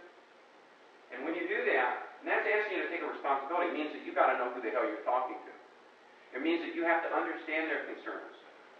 Let me give you some advice if you don't understand their concerns. You ever met somebody and you're not really sure where they're coming from? You listen to their programs and your immediate reaction was, oh shit, another socialist. Oh darn, another statist. And you immediately put them in a category. Try this. Good communication is 90% information gathering and 10% intervening and getting a new conclusion. Say to them, I'm curious. Tell me a little bit about your programs, and ask them what they're trying to achieve. They'll say, well, we're for equal pay for equal work. Oh, that sounds reasonable to me. Would you also be for unequal pay for unequal work?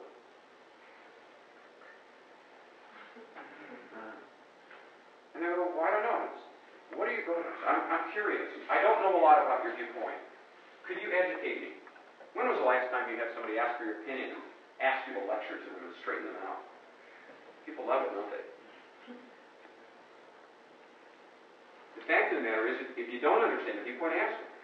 You know, say, I'm really unsure. You're in the Sierra Club. What is the Sierra Club's purpose? Why are you trying to do that? You sit down and you talk to them and you ask them. People will tell you. They'll tell you what their goals are. Don't listen for how they're going to change the world. Don't listen for their program. If they say, I'm for socialized medicine, I say, okay, socialized medicine. What do you want socialized medicine to accomplish? What in your mind is the reason for socialized medicine? And they'll start telling you the purpose of socialized medicine.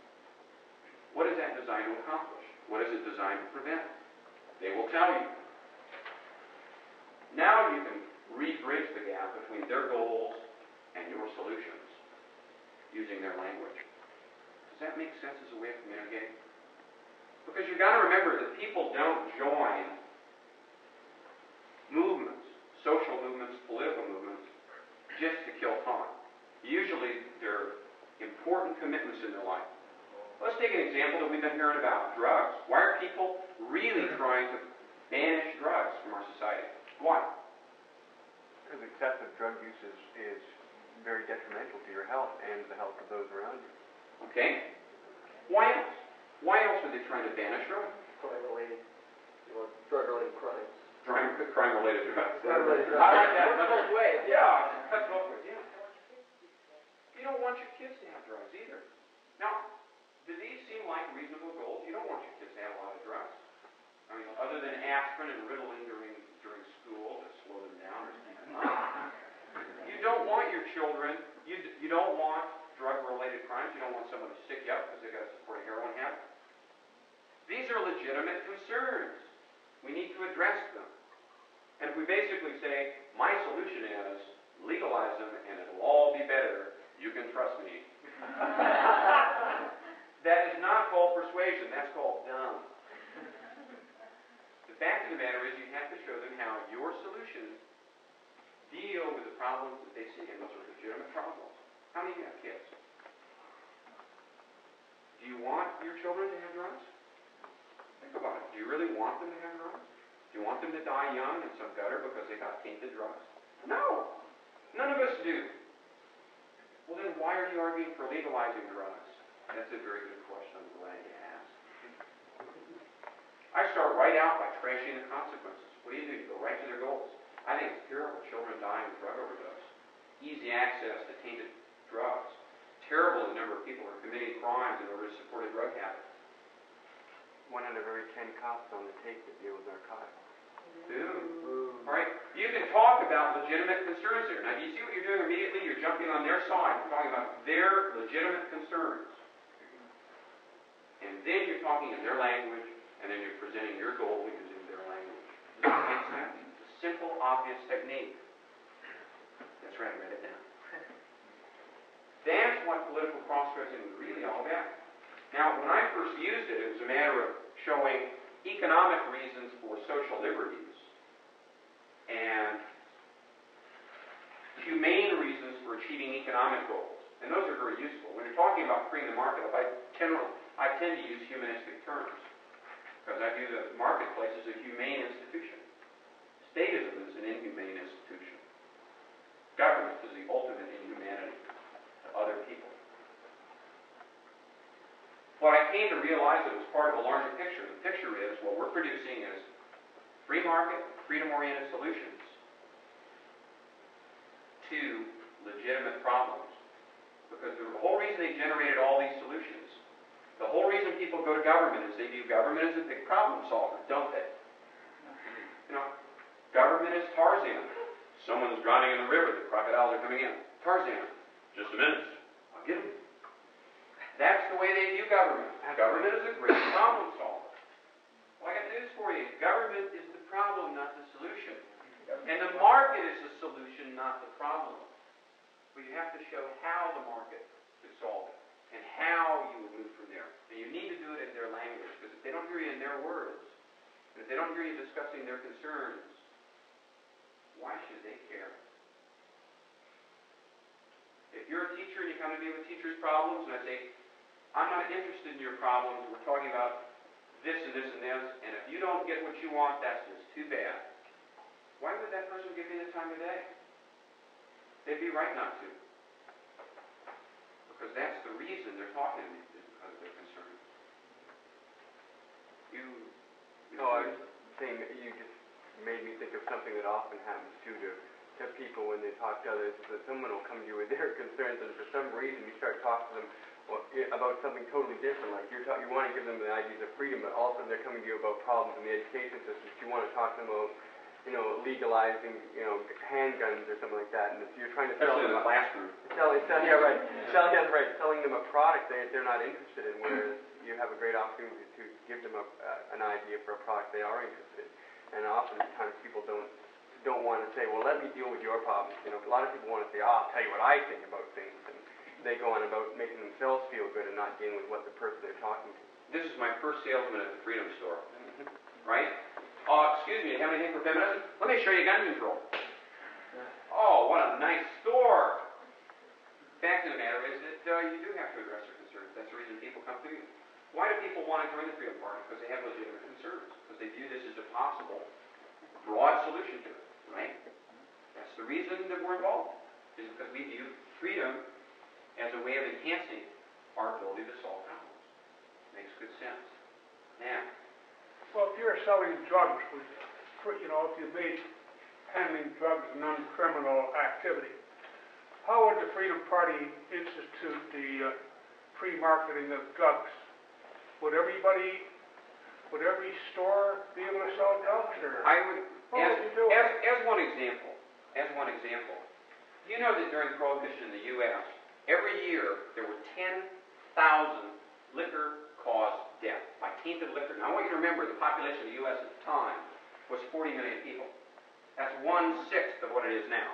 Figure 60,000 deaths caused by tainted alcohol, bathtub gin, no sanitary conditions, and bad things in it. Sold by bootleggers. That was the biggest shot in the arm for organized crime. What that was is a way of subsidizing Al Capone and his buddies.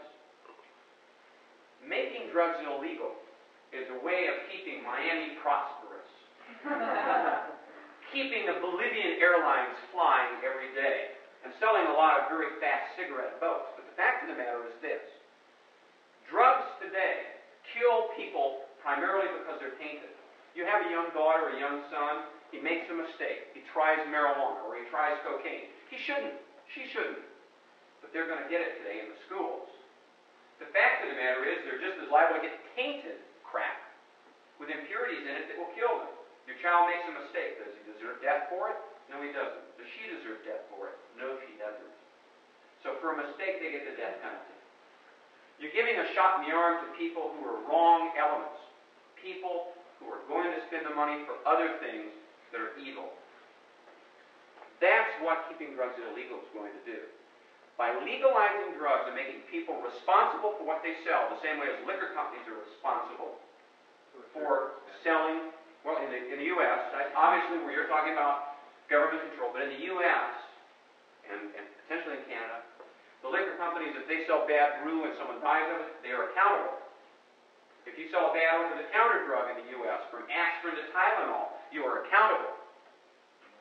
And what is more, by eliminating the impurities in there and taking the high profits out of the drug sales, you eliminate kids' need to push. Most of your drug-related crimes are caused by what? People who have to steal to support a habit. $80 a day. $80 a day. Do you know how much you have to steal to get $80 a day? $800 a day. Because that's what you get for fenced goods. 10 cents on the buck. So for an $80 a day habit, because it's illegal, you steal $800 worth of stuff from innocent people's homes. For an $80 a day habit, if you've got a market, do you know what that would cost you to produce that drug legally? Probably $5.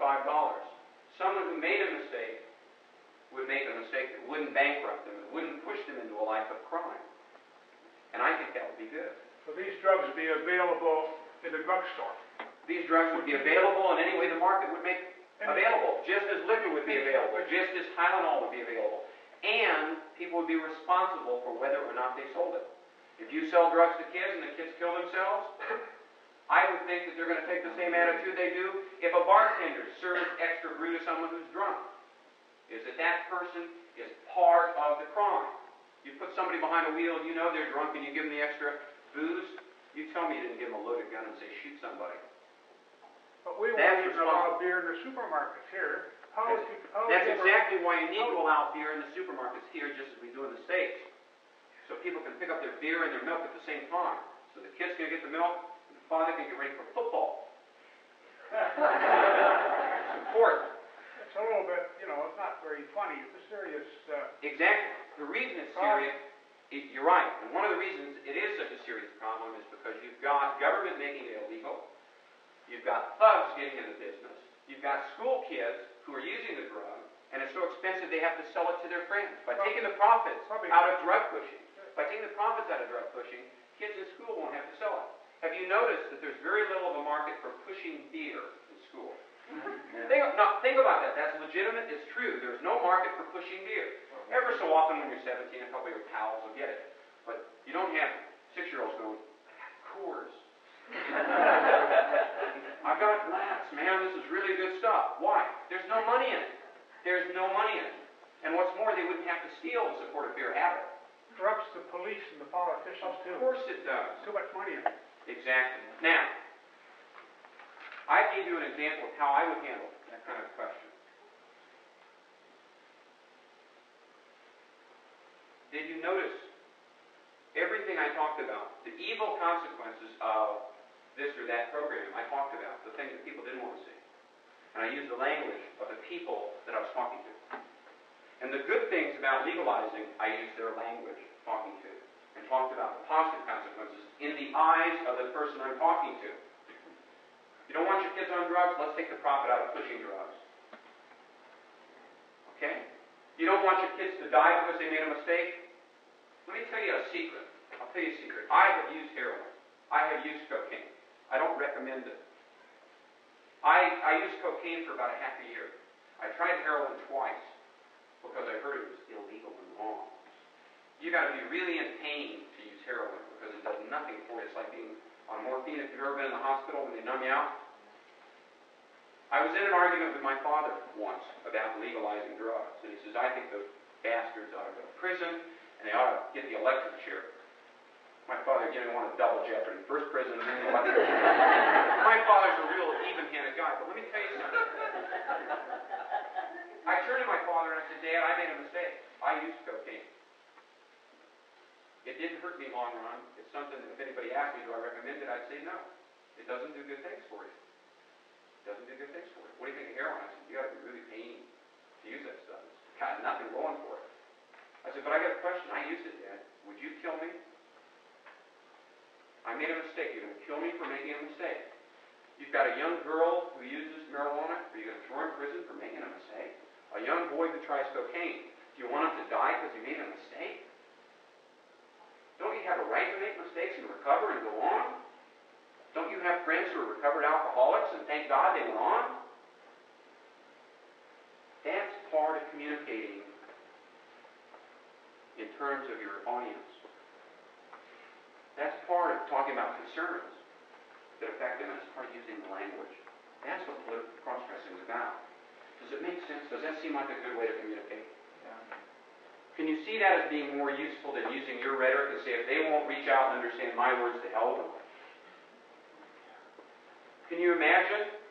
I have seen this happen so many times, it's embarrassing. I used to go down to Mexico when I was a young boy. I lived across the border in Del Rio, Texas. We used to go across to Ciudad Acuña. You'd walk down there, you'd get a haircut for $10. And back then, butch cuts, right? Remember that? They're back. Go across the border, right? And you would always see these little old ladies who come from Nebraska. I don't know why from Nebraska. Maybe they were done husking corn and decided to go to Mexico. And they would be in a restaurant, and the waiter would go up and say, "Buenos dias, señorita. ¿Cómo está usted?" And the woman would go, "¿Tú hablas español? Do you speak Spanish?"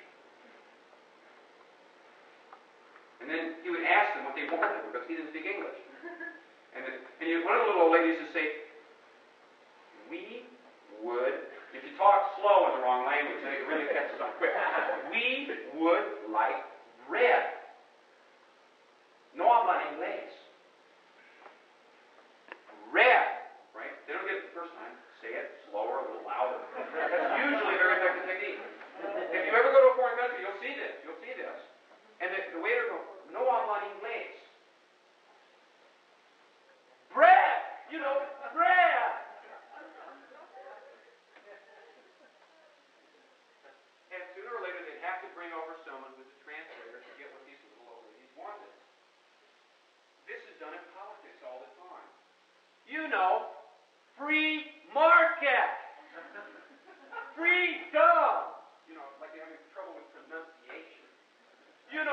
Okay to choose. That's an exaggeration. And I know you'd never do it. No one here would ever do it, but maybe you have a friend who on an occasion might have done it. When you communicate in Mexico, use Spanish. When you communicate in Quebec, choose. When you communicate in politics, speak the language of the people you're speaking to and address their concerns, because if you don't address them, they got no reason to listen to you. And if you don't just speak their language, they got no way to listen to you.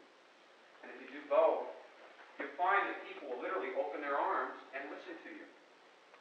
I have people tell me they have trouble communicating with socialists. I know. I've converted my share of socialists.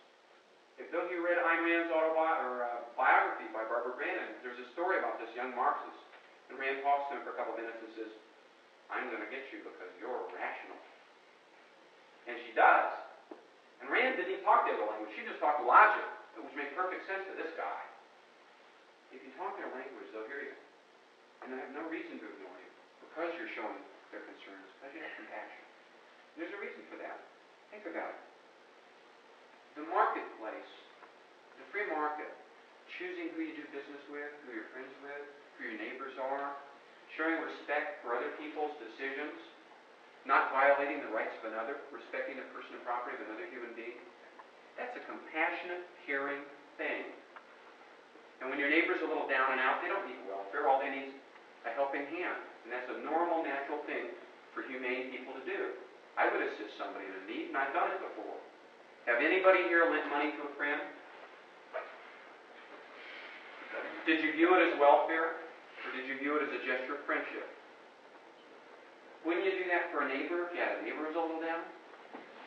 And if you knew you had somebody who needed a little helping hand, maybe you'd take up a hat.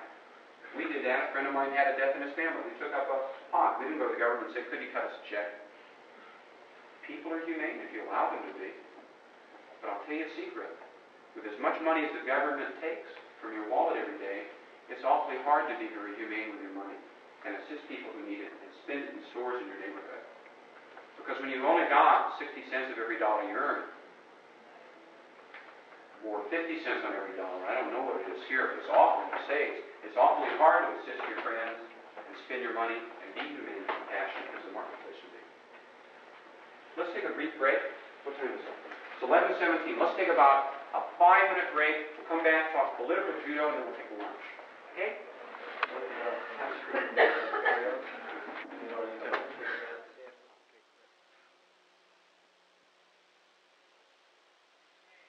Read between the lines. They would. You know, there's a really nice science fiction novel, which was a short story called And Then There Were None. And there's a line in it by a lady where she's talking to a trooper from Earth that's trying to bring in this planet called GAM, named after Mahatma Gandhi. Because these people are non-conformists, they do whatever they like. It's a voluntary society.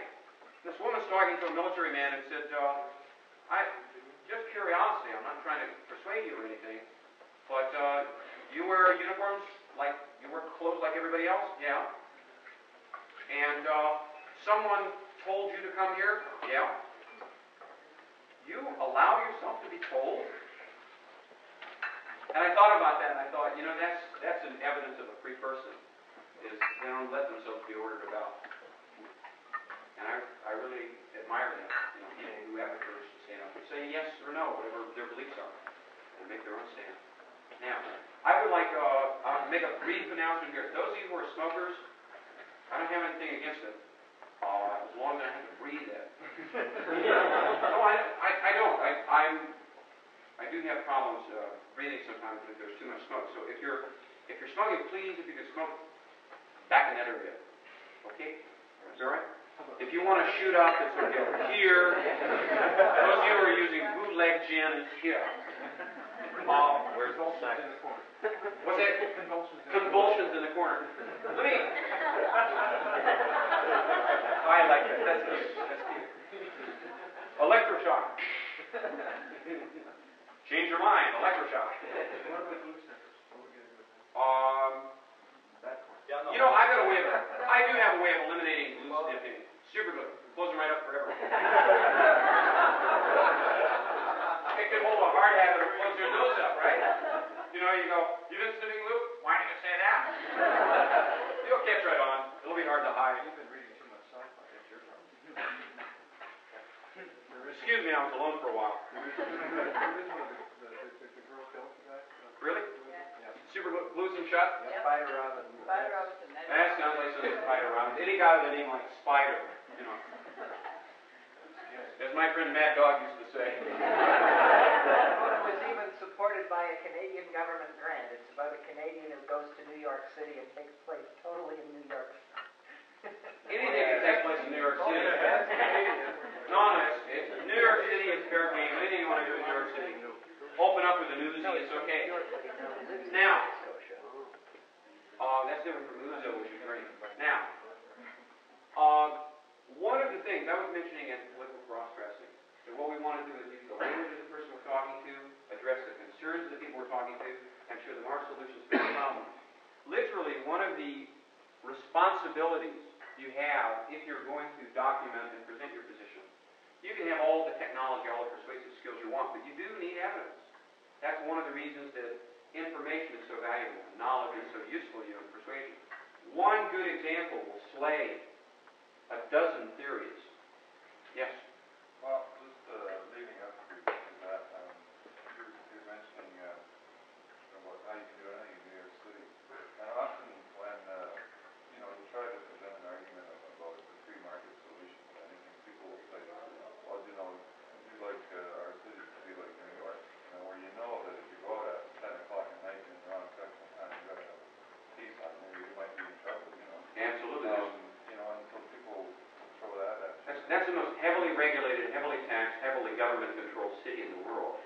Do you know what police response time is in Harlem? Daybreak.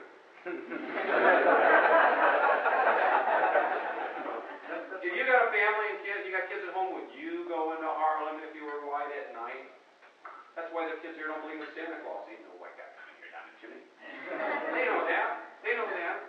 But the fact is correct. New York City is a sewer. And anybody here like New York City? Wrong. Good try. No, I pick on New York City because it's so there, So there. They've got there-ness there.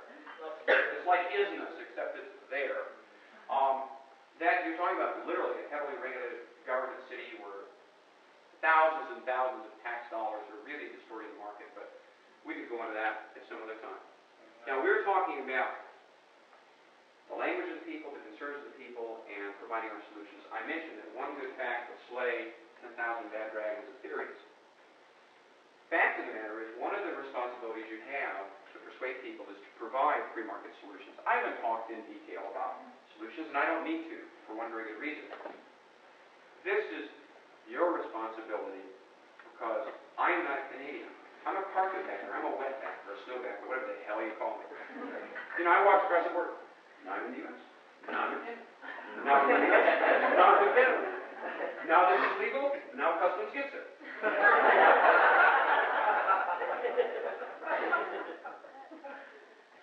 I'm an outsider, literally, and I have no business telling you how to resolve your problems. All I can do is provide some tools. But let me give you a couple examples that you may want to use. You hear the problems of public schools. They are not public schools. They are government schools. They're supported by tax dollars. They use textbooks determined by government bodies. And it's very important because public sounds like public park. You know, in the public interest. Publicly acceptable. You know, the public opera. In the public interest. Yeah. The fact of the matter is, look, 7-Eleven is open to the public, right? AMP is open to the public, right? They're owned by individuals. The difference is not that open to the public. The issue is, how do they get their bread?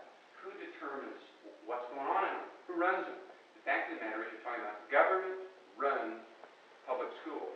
I would recommend that you throw that into sentences. It's very important. Of course we need schools. Of course we need education. I don't use private versus public. I will use government-run public schools or government schools. Free market schools, voluntary schools. Independent schools. Independent, that's a nice word. People like that word too. Independent schools. That way, suppose you're religious. I'm not, and you want your children to be brought up in your religion. Government takes your tax dollars and then says you can't educate your children the way you want. That's wrong. They're your children. It's your responsibility to determine the proper education. Maybe you want a Montessori school. Maybe you want a Summerhill style school. Maybe you want another style. Maybe you want to teach your children with computers. The only way you're going to have choice and diversity in education, an educational system that will satisfy the needs of different parents. Maybe your children are slow learners. Maybe you need a teacher who talks slower. Maybe your children are quick learners. Maybe they need to be accelerated and move faster so they don't get bored. You know, bored kids do in school, they turn to drugs. They do, or they start, fantasizing out. I had all kinds of adventures in high school. Most of them while I was sitting there in the class, smiling at the teacher going. Or they become disruptive. Or you become disruptive, right? Why? Because they're there where they don't want to be. Now let's talk a little bit about the government-run public schools. When we talk about independent schools or voluntary schools or free market schools, what I'm talking about is this. I'm talking about choice in education. Choice about what school you send your children to. Choice about the curriculum in different schools. We're talking about diversity. You know, one of the neat things about the free market is everybody has different tastes. You don't want to go to McDonald's, maybe you want to go to the steakhouse. You don't like steak, maybe you like sushi. You don't like sushi, sir? How about Chinese food? You don't like Chinese? How about Italian? Nobody says, everyone shall eat McDonald's. Oh, yuck. I mean, McDonald's is already yuck. Can you imagine if the government ran it? Yuck, yuck. I'm teasing. No, I sort of like McDonald's. I just can't eat good meat. I get sick. I can eat little bits of it. When I knock a dog over and drive it home, I take a chunk out. But besides, oh, yuck. They talk about that stuff in Vegas. They're really sick there. I wouldn't say something like that. I've heard that on stage. Now, Mr. Compassion here. Yeah, Mr. Compassion. Not a cat. Fair game. Never a cat. The cats look at you and go, oh, you ruined your car, but you didn't get me. I'm on the wall. Let's talk about here's what free market schools means. Here's what free market schools mean. If all the money you put into education, and it costs about $4 grand out of each person's pocket in the U.S. I don't know what it is in Canada. You probably know. Has anybody got what's it cost per student? $4,000 per student per year. 4,000. No, 7. 7? All right, let's It's more than 4,000. Let's call it 5,000, just for the heck of it, because It's an even number. Okay. Whatever it is, let's call it 5. I checked it out. 7? It's almost $7,000 per student per year. Okay, let's use that number. Let's use that number and let's say, wait a minute. I don't want anarchy. I want order and compassion. Self-regulating marketplace. So now, fuck with me. Okay, now here's why. Here's what we're talking about when we're talking voluntary schools. If you want your children to go to a religious school because that's your belief, a Catholic school, a bilingual school, a school for slow learners or fast learners, you have an opportunity to send them there. Do you know, I have a friend in Georgia who has a free market school. His name's Jim Clarkson. Jim Clarkson is as white as I am. He had a parent come in and look both ways because it's very un-chic to be a bigot.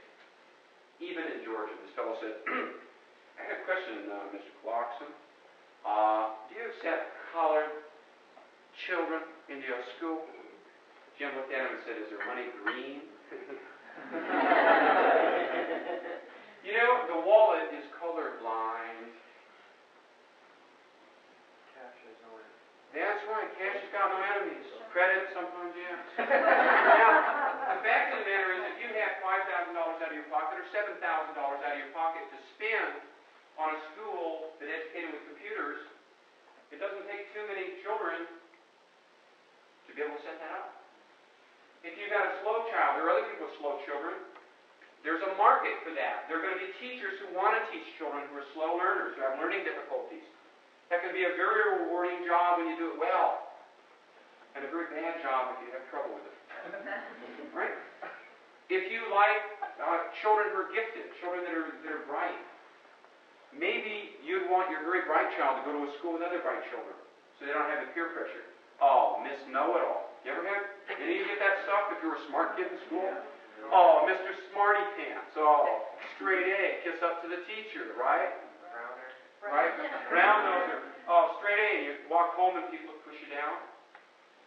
The fact of the matter is, can you imagine the kind of supportive atmosphere your children have that could go to others, with other children who have similar interests? If you had a religious family and you wanted them to grow up in a Catholic school where the kids wear brown dresses, the girls, and nice little shirts in the boys. I don't know what color they were in the here, but the States they wear this little brown. Right? Whatever the colors are. You want to do that, it's your money and you have it back and you can spend it at the school of your choice. Let's go further. We have drugs in government-run public schools. We've got lots of drugs. Why? Because of those disruptive bright kids who are there? Because of the misfits that are there and don't want to be there? You don't throw them out of school. There's so many laws. How are you going to get them out? Nothing short of a court order. In many communities will do it. If you had a private school, Mrs. Jones, your child is using drugs. We won't allow that. Either he quits it or he's going to have to leave. Now the parent takes responsibility, which is where it always belongs. You want a school clean of drugs? You can get them out as long as it's voluntarily attended, voluntarily funded, and run by people who care. Yeah. The rather odd thing is there's a number of students in this city who are forced to take drugs called Ritalin, too. Oh, yeah. And I don't imagine private schools would encourage, or independent schools, would encourage such a thing. And that's like the state. Very few people, unless they're parents, with children with this problem, would realize this. But they give them drugs to suppress their activity. I'll tell you a story about Ritalin. You'll like that. There's a story about Ritalin. Ritalin slows hyperactive kids down. You familiar with that? You know what it does to adults? It speeds them up. This is a true story. All right, if you've got hyperactive kids, why don't you give the Ritalin to the teacher, because that innocent, speed them up to the team.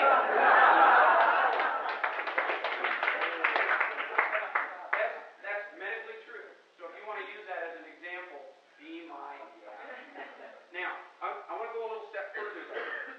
If you have problem children, there are schools that are very good at dealing with problem children. And if you've all got them in a similar school with teachers who are interested in helping problem children, rather than viewing that kid as a misfit, as an isolate, as a troublemaker, he's viewed as an educational opportunity for someone who really cares. Wouldn't that be wonderful to have that kind of concern? Wouldn't it be wonderful to know that you can get the drugs out of your kids' schools, or that you can have the kind of textbooks you want instead of some set up by some board trying to appeal to some constituency of voters choosing your children's educational materials? I would want my children to see films like Amadeus. I would want them to role model people like Einstein or Mozart, great world leaders, people who they could look up to and role model and determine that they could do something special with their life. I would want them to read challenging books rather than being bored. Wouldn't you? Yeah. Everybody doesn't want that, though. And you get to choose what kind of school your children are in. How about teachers? Some teachers are really good with certain kinds of situations. They could gravitate toward the school that wanted those sorts of services. And what's more, good teachers would be bought up just like baseball players. Hey, I saw your contract. We like your work. We've seen the kind of work you've done with hyperactive children. Your contract is up in another year. We'd like you to come to our school. We'll give you 4 years. And Lou Holt's got 5 years. You get 4 years. And we'll pay you such and such. You want teachers to be paid what they're worth? Let the market determine it. I'll tell you what. I want my kids going to schools where they're the finest teachers who care the most about them. And the teachers who don't give a damn, let them teach religion.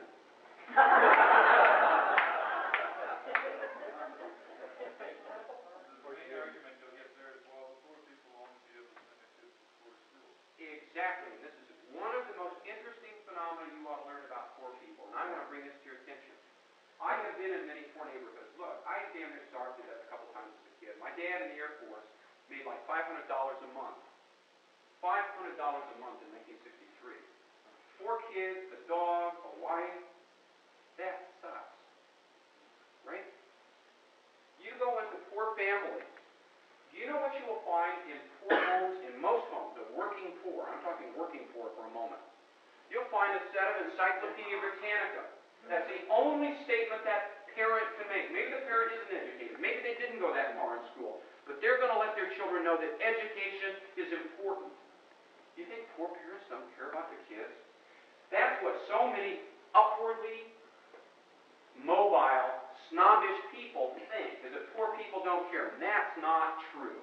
Poor people care as much as we do. Now, what about even more?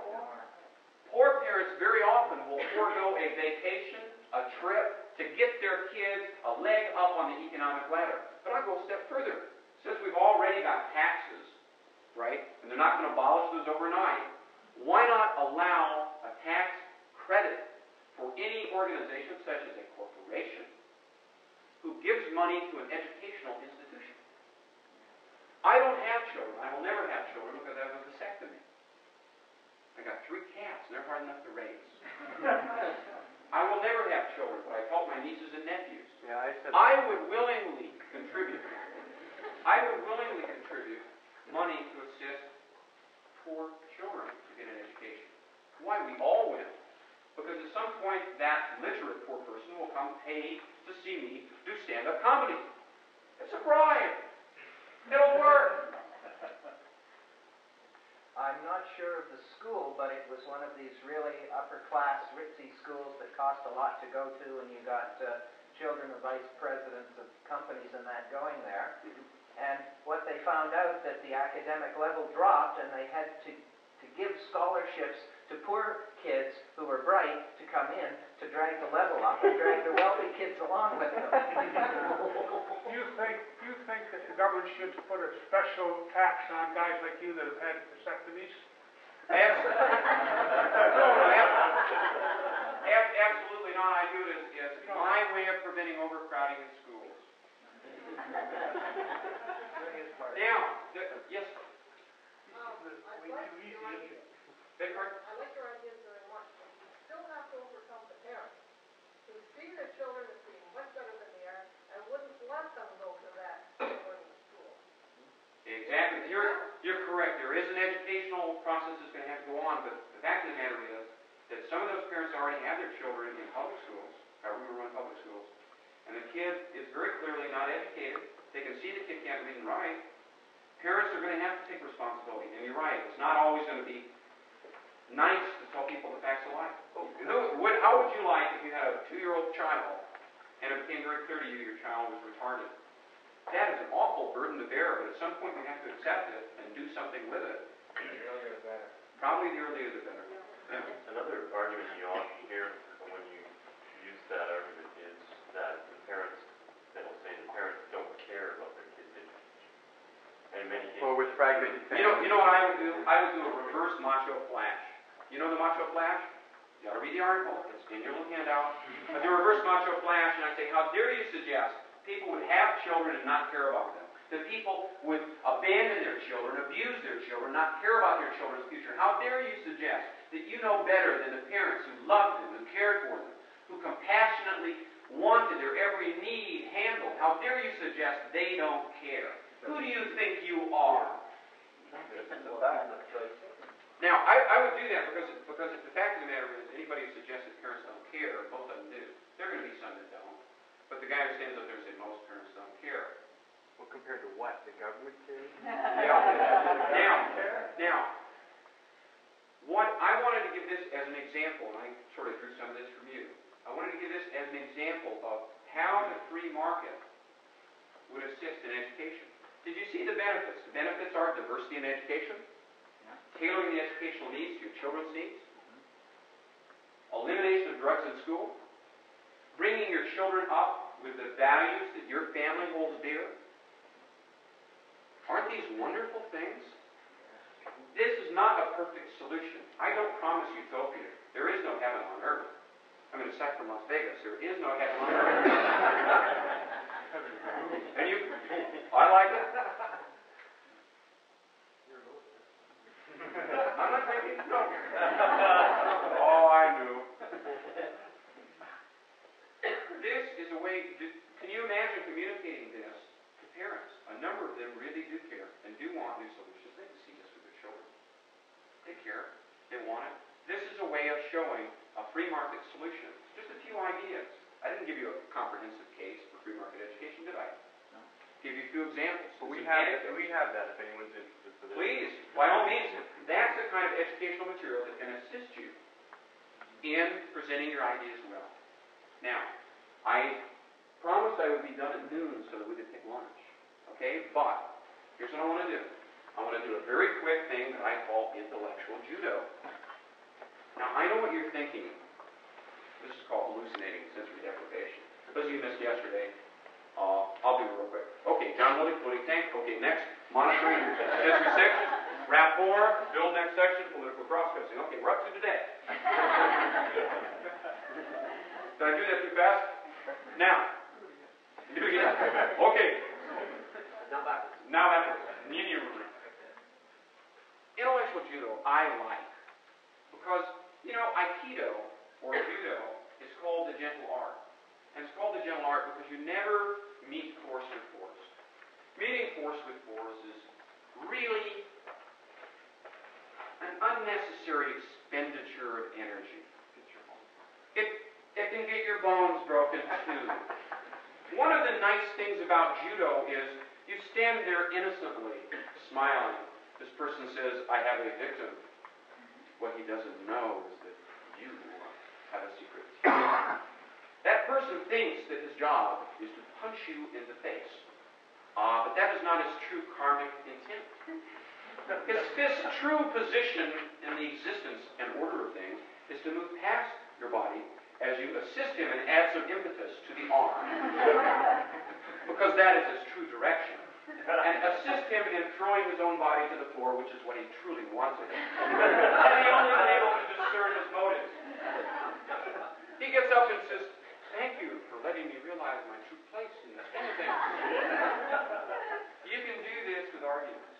You can do this with arguments. And here's how. It's called, you remember Bruce Lee in the movie Enter the Dragon? And the guy on the boat saying to him, what's your style? I call it the art of fighting without fighting. The art of fighting without fighting, how do you do that? Not here. In the boat. Right? There's this little boat, right? Bruce lets the boat out, and this guy's just about drowning. He's not going to fight him. The guy's drowning in the water. That's the art of fighting without fighting. Never fought the guy. The guy's just about drowned on the way to the island. I thought it was fun. I believe that arguing without arguing can be very useful. Here's what you do. There are simple steps. What you do is when someone attacks your argument, gives you an objection to your viewpoint, how about somebody quick, just so you don't think I'm doctoring the example, somebody give me an example. Give me an objection to free market, to liberty. What do you do? It's like, who's going to regulate the technology? Who's going to regulate? All right, that's a question. I want you to say something bad about it. I want to critique. What about All those poor? What about the monopoly poor? capital? All right, how about, no, what about the poor? You want to turn that around. Your system has no place for the poor. Right. Yeah, your system does. It's called ghettos. How about this? Now, they're saying liberty, freedom has nothing for the poor. All right? What you do first is you agree with them. Notice this. You're stepping into agreement with them. I agree. The poor need to be cared for. We need an end to poverty. What am I doing? I'm adding force to their pits. What you do is you add excess baggage. You fill up their argument. They're going to give you just a word objection, or maybe a couple sentences. Make their objection even bigger. Balloon it up. Add that extra force. Okay? You don't care about the poor. I agree. Any system that wouldn't care about the poor is certainly evil. A system that would allow the poor to die in the gutters or the ghettos should certainly be appalling to any decent human being. The guy's a little ahead of me, but you're in the right direction. He read the script. You read the script? Rewrite. I agree. Any system that doesn't care for the poor is an inhumane system. Any system that consigns people to poverty is wrong and evil. By preventing the poor from getting jobs and preventing the poor from moving upward and getting a good education, as the free market will, your system allows the poor to stay poor and requires them to be poor and doesn't allow them to get their first hand on an economic ladder. Now at this point, that person who's on the offensive realizes he's on the floor. What have I done? I said, yes, anything that hurts the poor is bad. Yes, a system that doesn't consider that is wrong. I've added it. You're ballooning his argument. I've added some facts to it. Show why it's wrong to have bad things happen to the poor. Then, as he's moving past me, I say, and that's what your system is causing. You want to show how their objection, in fact, is an indictment of their system. And almost every objection you'll hear to freedom, in fact, was caused by government or exacerbated by government. That's made worse. Not everybody knows what exacerbation is. No, that's not what you think. No, your eyesight will come back later. You can do this. You can use this. Now, it's a simple technique. You agree with some aspect of their objection. You don't agree with the whole objection. Freedom hurts the poor, might be the objection. What you do is take part of the objection, the poor part. You don't agree with all of it. Yes, freedom hurts the poor, that's why I'm for freedom. That is not defense, that's called suicide. You take part of their objection, the part that talks about their goal. I agree, any system that wouldn't assist the poor, wouldn't allow the poor to get ahead, is certainly an evil system. You understand that? Does that make sense? Am I missing anything? Okay. We can do this with pollution. I want you to, one by one, give me different objections to freedom.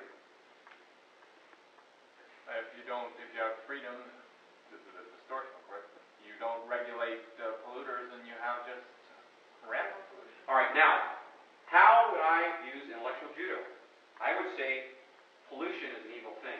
Any system that would create pollution and cause people to die or be poisoned, have their lungs infected, create carcinogens, or release toxic waste or nuclear waste into their neighborhoods, into their homes, or into their families is an evil system.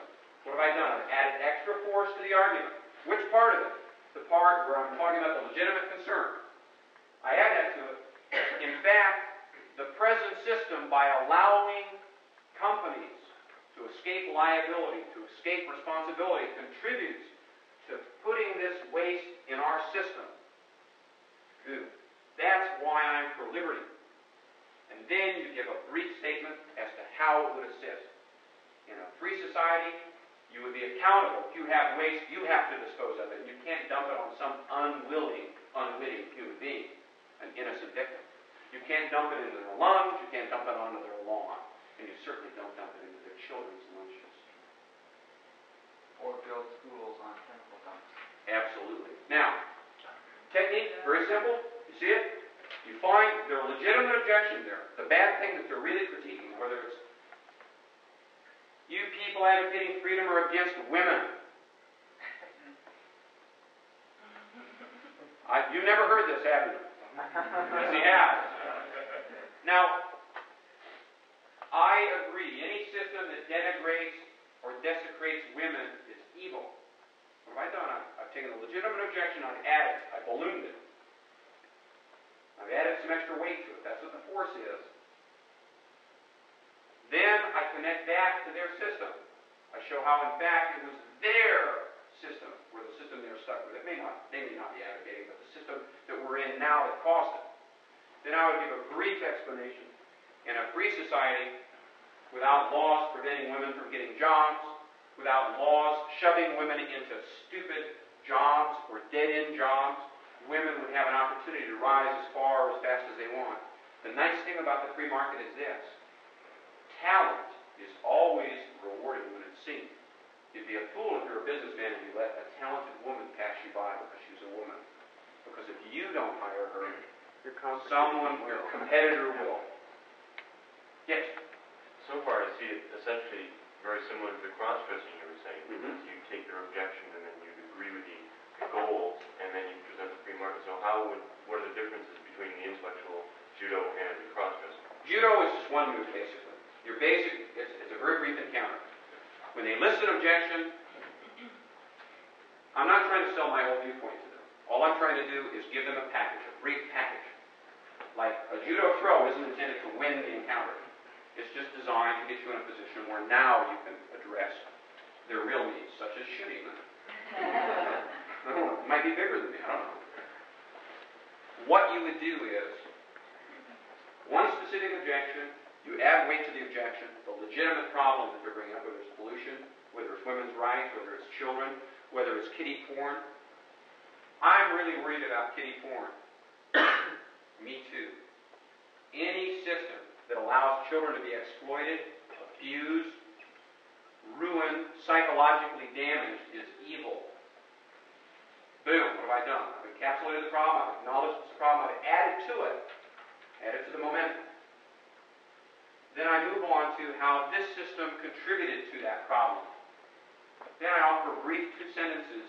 In a free society, you'd be responsible for what you sell and accountable. If you violate the rights of someone under the age of 13, someone not of the age of reason, clearly you would go to jail, no get out of jail free card. So essentially, how does it differ though from cross-dressing? That seems to be the same thing. You can have a similar technique. It's a brief one-move technique. Cross-dressing, you can address the whole spectrum of their concerns. This is just addressing one specific objection. Good question. How would you catch the person? Are you talking about people who are selling this stuff or people who are producing it? Or both? Oh, pornography? Yeah. Boy, that's a mouthful. We'll have to get that sometime during break. I was going to propose that. Okay. If we could. Now, we will come back to that as we did with the drugs. Can I just kind of point out what I see as a kind of contradiction here? Okay. That people will always come up and say to you something like, you're getting these abuses in a market that is already full of laws and regulations. Now, how do you, isn't there a contradiction here? Because you're proposing More of the same. Proposing freedom, which necessarily entails fewer laws. No, not necessarily. For example, let's say you lived in a state of society and it was allowed, slavery were allowed. It were allowed in the U.S. prior to the 1860s, right? You could enslave blacks. Now, if I said to them, we're going to abolish slavery, right? That's a pro-liberty position, right? We've abolished the law. But then I say, but it's okay to shoot niggers because it was legal then. You want to pass a new law stopping people from shooting black people? You see, the role of the law is to protect individual rights. That involves eliminating probably 95% of the laws, but it may involve adding a couple back that are necessary to protect rights. That's a fact. For example, pollution is the very obvious example. That's the accountability issue. You say, well, would you pass a law forbidding pollution? Yeah, I would. You have no right to dump that in someone else's body. That's a rights issue. So you're right. 95, 97, 98% of the laws we're going to abolish, but there are going to be some where we're actually going to toughen the laws. They're going to be far harsher in a freer society. There's one problem. A lot of the people who are polluting our beautiful trees and lakes don't live here. Absolutely. You are. Absolutely. Those people in Wisconsin, I never liked them. and the Michiganders are the worst. And I wouldn't stand downwind of them for 50 cents. Right. But I am downwind. No, you're correct. One of the problems that we're going to have in a free society is a way of expanding the area of protection of human rights. Ultimately, we would hope to have liberty as a worldwide movement, freedom and responsibility. We've got to start somewhere, and hopefully we can pick it up. Now, we're going to take a lunch break. I'd like you to do me a brief favor. No, it doesn't involve any work. Just enjoy your lunch. We'll be back at, is 1:15, give everybody enough time. It's like 12:02. Okay. Now, before you leave, yesterday, and I'll repeat this again, I offered, it's a 3-hour training program called the Essence of Political Persuasion. I'm offering, this is part of my contribution to training a number of free market, freedom-oriented people. I'm offering this at this low price only in Canada, and only this weekend, and only to you. And I'm doing this for a reason. The money that you're spending here is much less than the normal market price. I'm using this to pay for the production on the tapes. The value is $42.95. I know it's worth far more than that, and I'll tell you why. If I could give you one idea that would convince one person to join up and assist, I would have made a major contribution, and that's worth untold money and untold value to the Freedom Party, and untold value to your future. Very often you won't have time. You'll forget what went on this weekend. You'll forget. It's normal. It's called a learning curve.